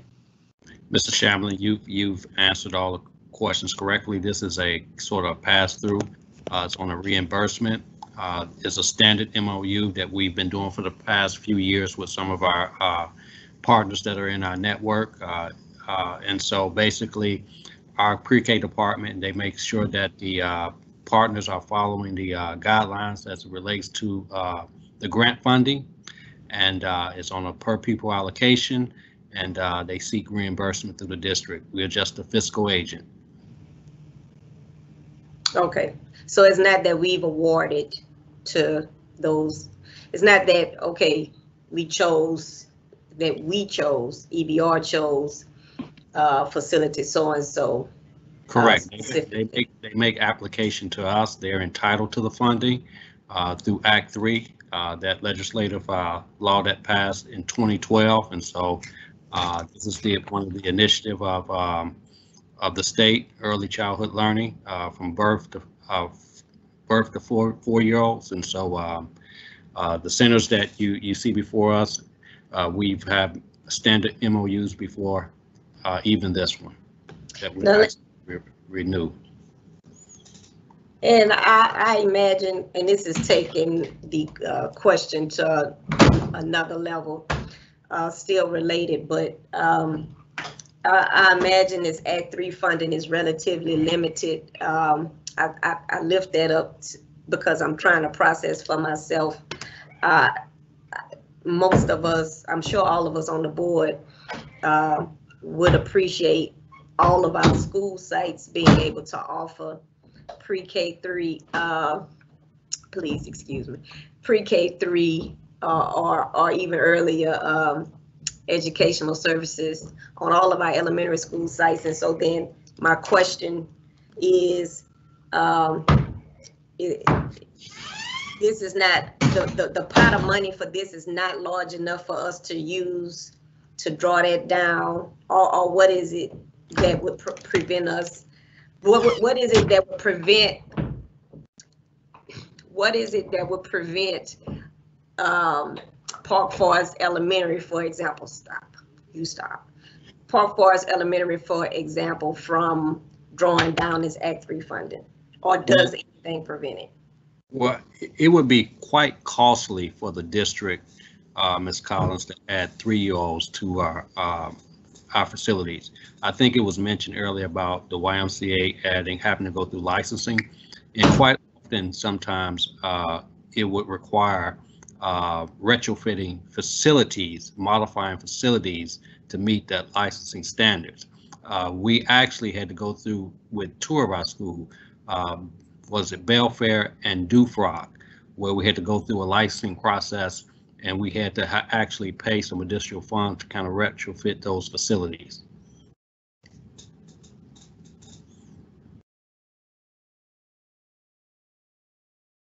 I'm sorry, Ms. Collins. Ms. Collins, you're muted. Once you started talking, I did remember that that was an issue for Belfair and Dufrock. So, and so then the Act 3 funding wouldn't be sufficient to help mitigate the costs?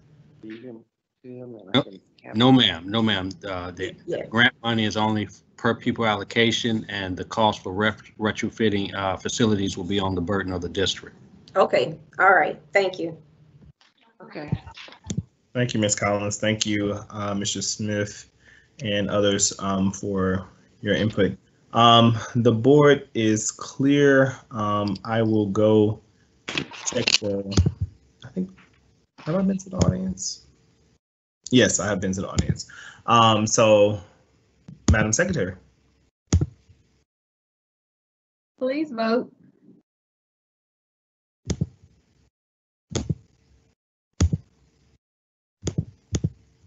Mr. Blue? Yes. Mr. Lannis? Yay. Mr. Howard? Yes. Ms. Collins? Yay. Ms. Ware Jackson? Yes. Ms. Dyson? Ms. Dyson?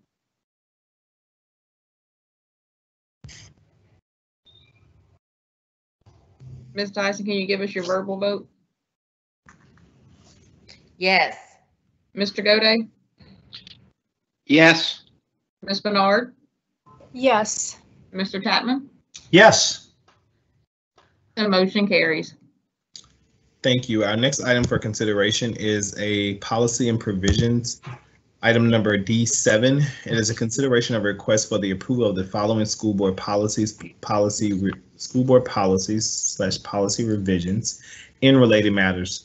JAAA Title IX grievance procedures, JCEA student sexual misconduct, GAMC investigations, GAEAA sexual harassment, GAAA equal opportunity employment, and GAE complaints and grievances. This has been brought to us by Mr. Shamlin. At this time, I entertain a motion. So moved by Mr. Tatman. Second by Ms. Collins. We have a motion in a second, and the board, there's one person in the queue, Ms. Dyson. Mr. Shamlin, can you just go through on each one very briefly what the changes in our policy will mean? Yes, ma'am. Well, rather than going through each one individually, that might take a little bit of time. I'll give you kind of a broad overview. We are essentially adopting and amending a mix of policies to make sure that we are aligned with Title IX regulations and rule changes from the federal government level. Okay, we're essentially adopting 3 new policies. Title VII, they're not new, but they are new in replacing other policies we currently had. Title VII, employee sexual harassment, Title IX, sexual harassment, and also sexually related student misconduct. The previous student sexual harassment policy had been revised and retitled as sexually related student misconduct, and the new comprehensive Title IX sexual harassment policy. This new policy provides several things. It requires policy notice that the school board does not discriminate on the basis of sex in its education programs or activities. This has to be placed at our website and in other locales. Provides for new definitions as used in the new regulations provided by the federal government. Provides for the appointment of a Title IX coordinator, which we have always had in place, but it now is officially required to lead school board efforts to comply with the new regulations, including training and publication information. So we'll be rolling out efforts to provide training for staff in the next month on these new approaches and new processes. It requires a response to actual knowledge of sexual harassment, including developing what we would call supportive measures for both the accused and the accuser, investigation procedures and grievance procedures. There are requirements around record-keeping provisions, meaning the requirements of Title IX sexual harassment documents be maintained for a period of now 7 years. And then new retaliation and confidentiality provisions as required by regulations, basically prohibiting retaliation in any way against an accused. Against an accuser. Because Title IX sexual harassment is now addressed separately, we have now the employee sexual harassment policy, which has been revised to limit its scope to prohibitions in Title VII of the Civil Rights Act of 1964. So we're amending our employee sexual harassment policy to comply with Title VII, which generally applies to employees and others in the workplace, and it has been renamed accordingly. We're also revising policies related to equal opportunity employment, non-Title IX complaints and grievances. These are complaints unrelated to Title IX in any kind of way, but they're still vital and need to be investigated by HR department. And investigations to make sure that they reflect all Title IX sexual harassment complaints and that they're being addressed under Title IX sexual harassment policies and procedures. So essentially, we are realigning our policies with new ones and with amending old ones to make sure we comply with the law. The biggest change will be that we now need to do some additional notices to the public in different places, and more importantly, training staff and district staff and school staff in the proper ways to investigate, report, and investigate complaints. That's the big one. And I anticipate rolling something out in conjunction with HR and Andrew Davis, our Title IX coordinator, over the next month to make sure we're in compliance. And you guys should be getting information on that as well. I'll be sure we loop the board in on those communications. And so does this in any way change the ability to have this once proven as a zero tolerance offense? No, ma'am. From a student, by From a student? Perspective, no, ma'am. No. What changes are some of the processes of investigation and the required supports to students on both sides, both the accused and the accuser. During the investigation? Yes, ma'am. Okay. But it would remain a zero tolerance offense once, if it was proven? Yes, ma'am. Thank you. Mm-hmm. Thank you, Mr. Shamlin. The board is now clear. We will go to public comment.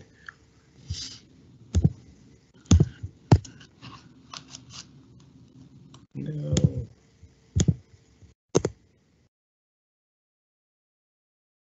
All right, we have a few comments related to this particular item. So I will start. Item D7, the first comment is from Jan Chandler. Policy GAEAA, sexual harassment, page 2.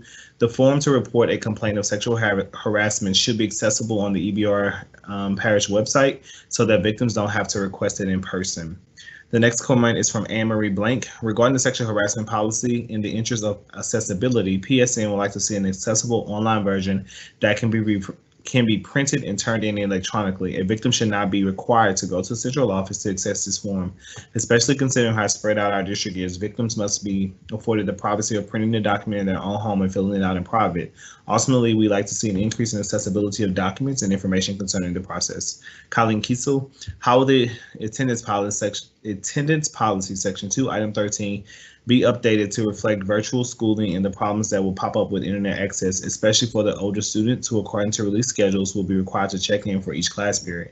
I know the board has been working to get access to internet for all families, but streaming speeds could be a problem if multiple family member children are trying to use computers at the same time. Our power has gone out periodically this summer due to line work.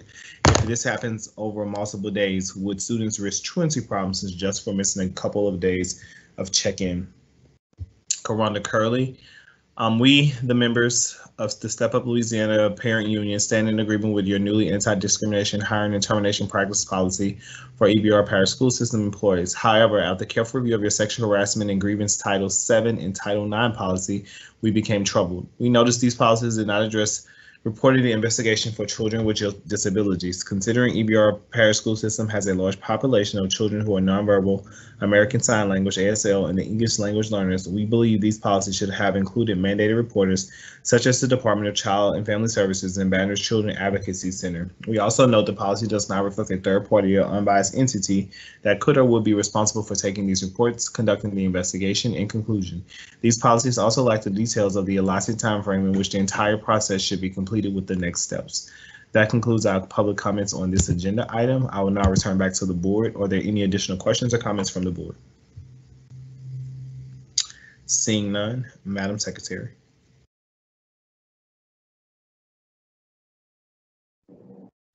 Please vote. Mr. Blue?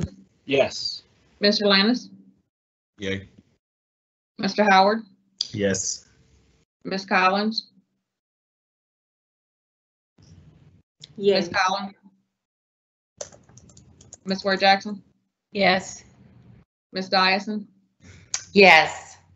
Mr. Goday? Yes. Ms. Bernard?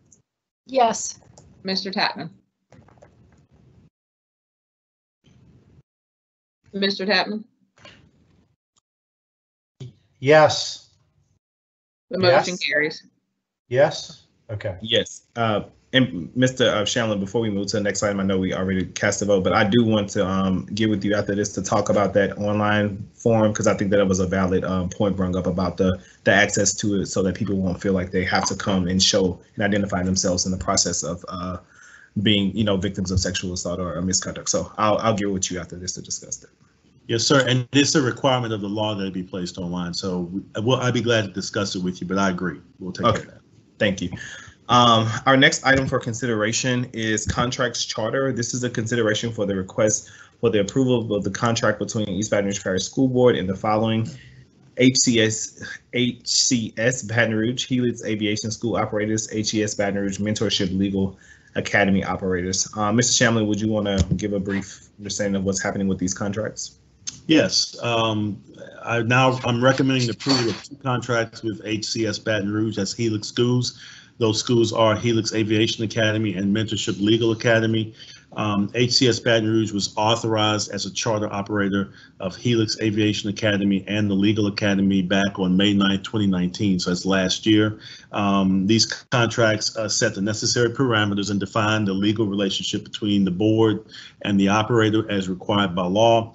Some time back, the board, I think, expressed the intent to bring these contracts back for approval. Mr. Shamlin, before you start, I did not receive the motion, so it's moved by Ms. Ward Jackson, and I will second the motion. You can continue.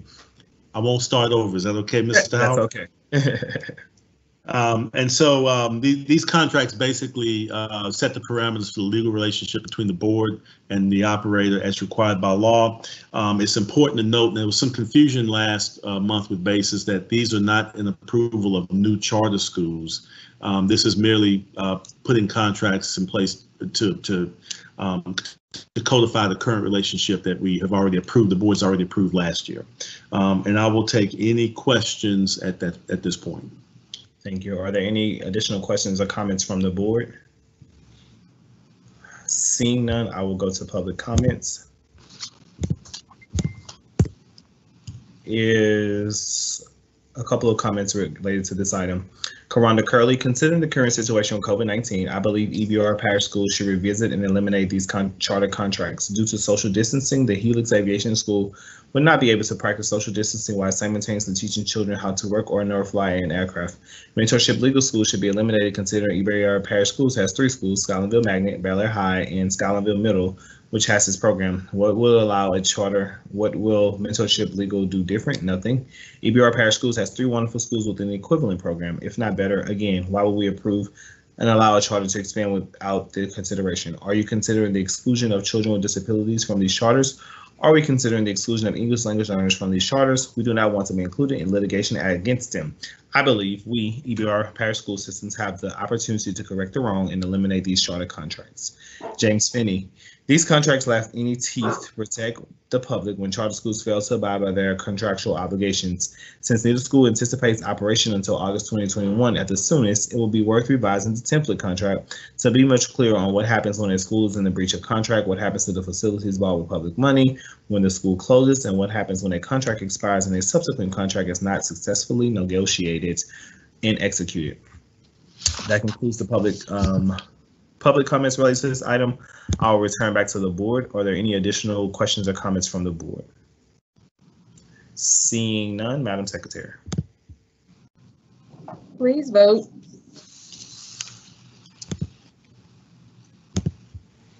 Mr. Blue? Yes. Mr. Lannis? Yay. Mr. Howard? Yes. Ms. Collins? Yay. Ms. Ward Jackson? Yes. Ms. Dyson? Yes. Mr. Gode? Mr. Gode? Yes. Yes. Ms. Bernard? Yes. Mr. Chapman? Yes. The motion carries. The motion carries. Our last item for consideration is our Student Rights and Responsibilities Handbook and Discipline Policy. It is a consideration of the request for the approval of the Student Rights and Responsibilities Handbook and Discipline Policy for the 2020-2021 school year for the East Baton Rouge Parish School System with noted changes. Mr. Shamlin, if you would like to give a brief presentation related to the changes or just a brief overview of the process. I'll move, Mr. Vice President. Sorry. Thank you, Mr. Tapman. And so moved by Mr. Tapman, and I will second that motion. Mr. Shamlin. Yes, I won't take much time. As you know, every time around this time every year, the board considers for approval Student Rights and Responsibilities Handbook, which sets in place rules and regulations for students, parents, and everyone involved in the education process going forward. I will apologize somewhat because normally this is brought to the board in July, but due to the COVID-19 situation and the delay in legislation from the state level, we were unable to do that. So this is as soon as we could get it to you guys for approval. I will say that we will be distributing the handbook electronically to all students as soon as the board approves this in 2 weeks. And there'll be a digital process by which parents can sign for receipt of the handbook. We'll also print hard copies for those who would like to take a hard copy home. My memo basically speaks to some of the changes. We convened the committee as required by law. The Discipline Review Committee comprised of a mixture of educators, parents, teachers, a board member, I believe Mr. Howard, and a few others. And so the changes were all considered by recommendations from district personnel and parents, brought to the committee for discussion, voted upon in a formal meeting. So the recommendations you've received come directly from that committee, and this is the same process we put in place every year. I'll take any questions on the Rights and Responsibilities Handbook going forward, but I seek approval from the board so that we can move forward. Yeah, so I'll ask, I have maybe one question specifically, well, two questions. The first question is surrounding our zero tolerance policy. And I know there was some mention made of it as we talked about the sexual harassment and all of those different things. But I mean, there's tons of research out there that talks about the disadvantage that zero tolerance policy gives to students, specifically minority students. So I don't really know what the process is for us to revisit, review, and rethink the quote unquote zero tolerance policy. There is some error in the policy as a collective systemic issue. And so I would ask that we revisit our zero tolerance policy, specifically around like some things that could be misinterpreted. We know the law is very gray and not black and white as people like to make it seem sometimes. So I think that there is problems with our handbook still indicating that we follow quote unquote a zero tolerance policy. And then the second notion that I would like to raise is surrounding now that we are experiencing school in a virtual setting, in a virtual environment for a majority of the sector of times. I've seen some schools put out some very problematic communication to families around how they will be enforcing tardies, how they will be enforcing uniform policies. And I don't know if the handbook really provides an exclusionary provision around when we find ourselves in the middle of a pandemic and how schools are allowed to I guess, quote unquote, reprimand or practice discipline policies. So I know that, we'll probably approve this today, but I do want us to revisit and talk about our zero tolerance policy as a collective, and then talk about like how do we make provisions related to schooling in a COVID pandemic world. And Mr. Lannis. Yes, just real quickly, I think that my sentiments are the same as Vice President Howard's around zero tolerance as it regards student discipline. There has been several pieces of data and sources of data that has come out and show that there are several inconsistencies in that policy. And what I would like to do is, one, I definitely want to be a part of those conversations, but two, I would love to see us implement or create some where we have more restorative practices inside of those processes rather than being very punitive on the front end. I would love to make sure that we are looking at our students and finding new innovative ways to reach them on a restorative practice level. So, thank you.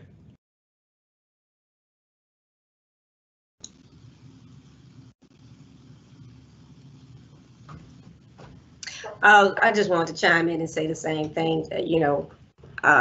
Myself and my colleagues have discussed this and expressed this concern several times over. And so I look forward to us finding a meaningful way to actually implement some change. I do agree, in particular with the restorative justice models that are out there. As my colleagues have already expressed, zero tolerance policies are proven not to be effective at all. Well, not at all, but it is not the most effective by any means, and have been proven to be detrimental to children of color in particular. The research also shows that, ironically, it's children of color who tend to have these zero tolerance policies more so than others. And so then I look forward to us doing some meaningful work to make some changes on that. Thank you.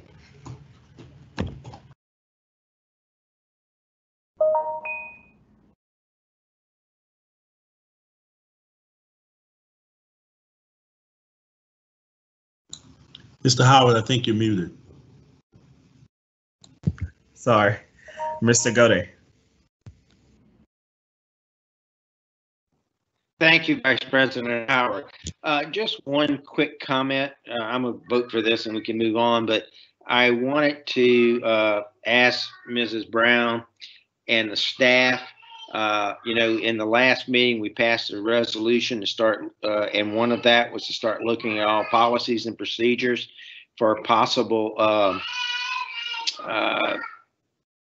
areas where we need to improve to have, so we don't have disproportionate racial impact on from our policies and procedures.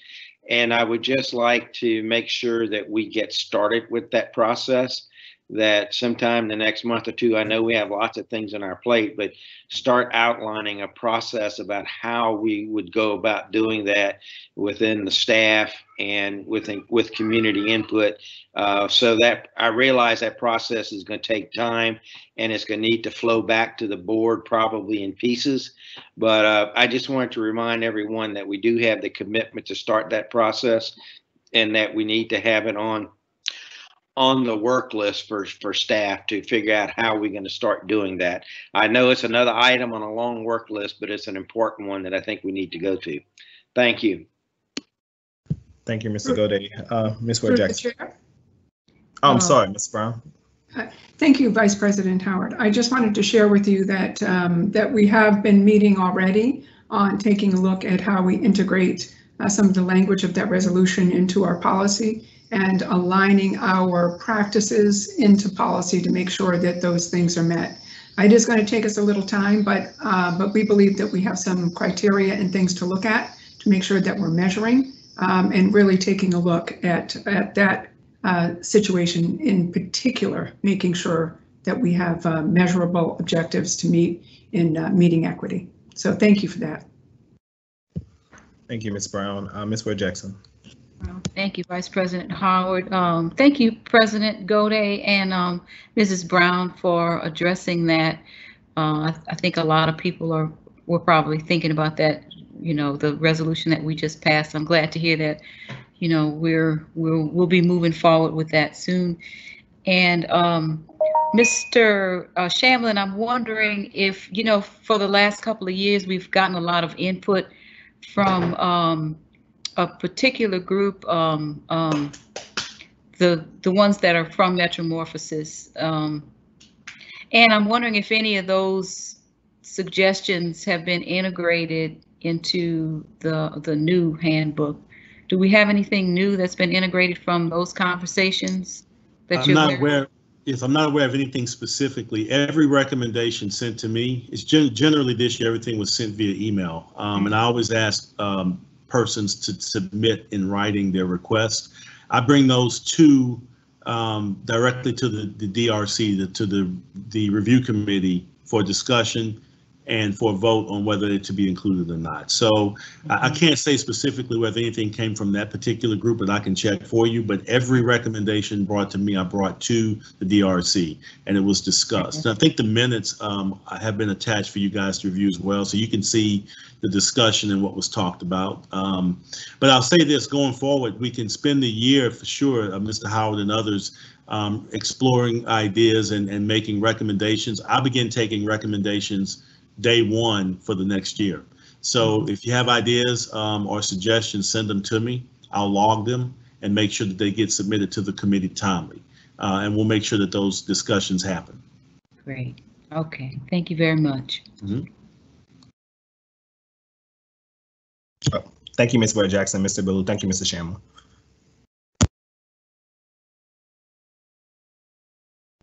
Mr. Ballou? Okay. Seeing no additional questions or comments from the audience, if Mr. Ballou, if your mic comes back on, you can come back after we go to the audience. I will load the board comments. We have a few comments related to this item. Jan Chandler, I recommend that after the vision and mission statement that you include the resolution on commitment to equity and eradicating racism. The important document should not live in a drawer, but should be used to set the tone for the entire school system and be communicated to parents and students who are the very ones most affected by the overriding policy. Colleen Keisel, hello, could you clarify section 4, item 1, which states students will wear a face mask that is free of any offensive words, initials, or designs. Should that read free of offensive words, offensive initials, or offensive designs, or all designs on mask bands, i.e. cartoon or animal face masks for kids, or is it being decided on a school by school basis? Also, what's their review process to updating the handbook? It was released as part of the agenda 2 days ago, and many parents will not have the time to read the whole thing in order to make public comments at this meeting. First off, we must put out the handbook is a 78-page document that was posted 48 hours before this meeting. The public does not have the time to review this document. Was community input gathered as it is or for the policy items? Currently, the handbook says nothing about the inclusion or equity, especially considering we had just had the equity resolution. Students have a right to learn in a racist-free environment. We would love to see the entirety of the East Baton Rouge Parish School Board commitment to equity and eradicating racism resolution in the handbook. Additionally, individual schools create their own student grooming and discipline codes. This needs to be reviewed consistently for racial biases in codes and should be adjusted immediately. If they have racially biased disciplinary practices in the interest of the following equity resolution, please put together an ad hoc committee, parents, students, teachers, stakeholders, and begin reviewing the handbook for compliance. And Annie Laurie, extremely concerned about the students for children doing virtual learning. I would love the minutes per year day be suspended. Did this happen when the governor extended our state of emergency? Thanks. The draft states, Charles Lee, the draft states students who are attending school in a virtual setting will be required to follow established school uniform policies and practices. Some schools are allowing students to follow free dress, where many high-poverty schools are mandating uniforms for virtual learning. What does that mean? Please waive uniform requirements for virtual learning. Kids have been through enough, and this is not trauma-informed policy. Pray that they make it, if at all. If they want to wear uniforms, great. If not, great. Meet families and kids where they are now, rather than mandating they wear uniforms for virtual learning. Show a touch of compassion. Y'all need to chuck the world. Karen Brissett, y'all need to chuck the world thing and start the whole thing and start over. Send this to the recycling bin. The discipline policies are dated and rooted in anti-blackness. Start over and end racism in EBR schools. Marcy Frazier, as a petition captain calling for the recalling a school board member for demonstrating behavior becoming of a board member due to potential criminal charges, I find that zero tolerance needs to be addressed across the board. How are we going to hold students to a higher expectation than we do board members? It is our responsibility as adults to set the example we expect to see from kids. If can't expect from Connie, how can we from the children? Colin Cassell. End of the meeting note. Can the school board move in the future to have a staff member read public comment instead of the board member leading the meeting? That way all board members can be actively listening to the comments instead of having a board member trying to interpret any misspellings or grammar issues while reading. Also, Leon, question, where did Tabman get the line? Can I request that board members have less distracting backgrounds in the future? Jasmine Poe, PSN would like to suggest, in addition to the student handbook that addresses racism, students have a right to learn in a racist-free environment. The responsibility of the student is students have the responsibility to be open to learn about racism and internalize racist bias that may hold and work to address those biases when they come up. Currently, the handbook says nothing about inclusion or equity, especially considering we just had an equity resolution. We would also like to include the entirety of the East Baton Rouge Parish School Board commitment to equity and eradicating racism resolution in the handbook. We also would like to suggest the board put together an ad hoc committee, parents, students, teachers, stakeholders, and begin reviewing the handbook by September. Individual school student grooming and discipline policies could be reviewed consistently for racial bias, and codes should be adjusted immediately if shown to have racially shown outcomes based on discipline. That concludes the public comment. We will return back to the board. Mr. Ballou, do you still have your question? Yes, just real quick for Mr. Shamlin. And regarding the issue of zero tolerance, how much discretion does the state give us, and are there any actions where we don't have discretion as far as the punishment?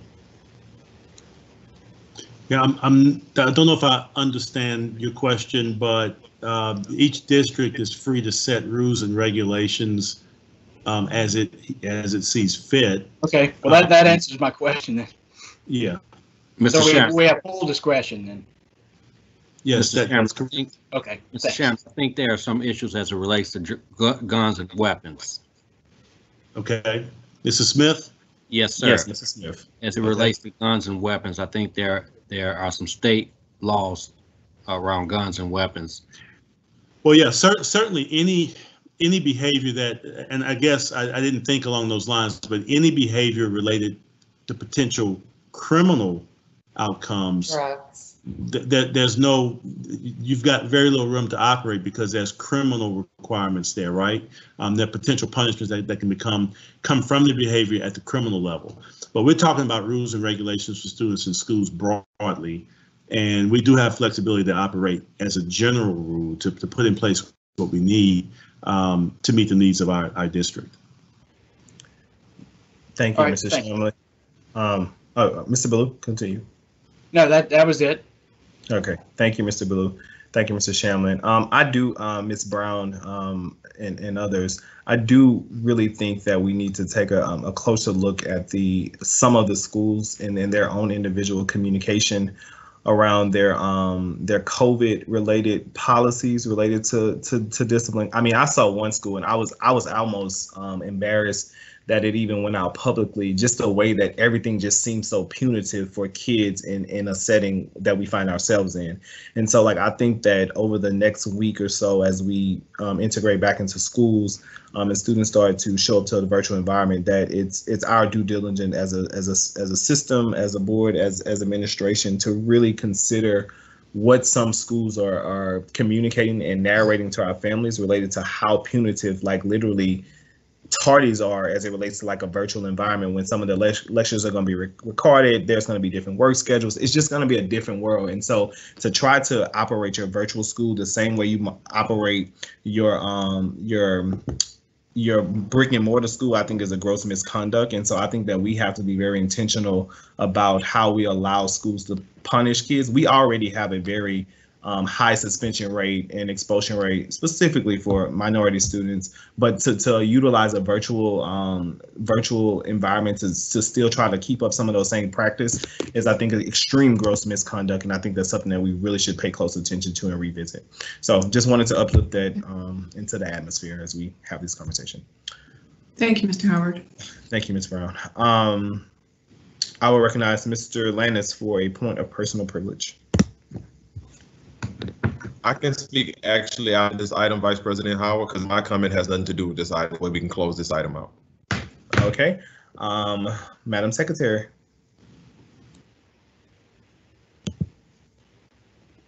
Please vote.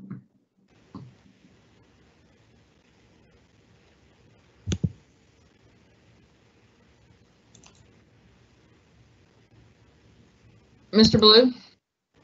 Yes. Mr. Lannis? Yay. Mr. Howard? I'll be abstaining from this item so that we can talk about the COVID-related issues in the handbook. Ms. Collins? Yay. Ms. Ware Jackson? Yes. Ms. Dyson? Yes. Mr. Goday? Yes. Ms. Bernard? Yes. Mr. Tatman? Yes. The motion carries. Thank you. The motion carries. Mr. Landis, your point of personal privilege. Yes, sir. Thank you, Vice President Howard. I just wanted to give a brief update on donations made thus far for Liberty High School signage. As it is today, we have received two major pledges, one of which from New Schools Baton Rouge for $50,000, which was sent out to Ms. Kathleen Sarsfield, our Executive Director of East Baton Rouge Parish Foundation. Another one from CSRS for $5,000, which came, they sent that pledge out today again to Miss Kathleen Sarsfield. And when you include that with the $540 from the 12 donors that we already have, collectively, we have raised $55,540 thus far to go towards signage for Liberty High School. And I also want to make a comment. While we encourage our entire community to give as much as they can, and if you do have the means to give, we definitely encourage you to. Please check out foundationebr.org. Again, that is foundationebr.org. As soon as you get on the webpage, which you will see a huge link that says donate, and you can donate as much as you can, or as much as you believe that you want to. But again, my point is that while we encourage our entire community to help out with this endeavor, they do not have a requirement to do so. And I think at some point we will have to revisit this as a school board to see how much we'll be contributing towards this as well. But that is my update on the signage. Again, $55,540 that have been donated thus far to go towards signage for Liberty High School. Thank you. Thank you, Mr. Lannis. At this time, we will go to our last item, and it is an announcement of meetings. Our regular school board meeting will be held on August 20th, 2020 at 5:00 p.m. Our location to be determined. The committee of the whole meeting will be on September 3rd, 2020 at 5:00 p.m. The location is to be determined. And at this moment, I move that we adjourn this meeting.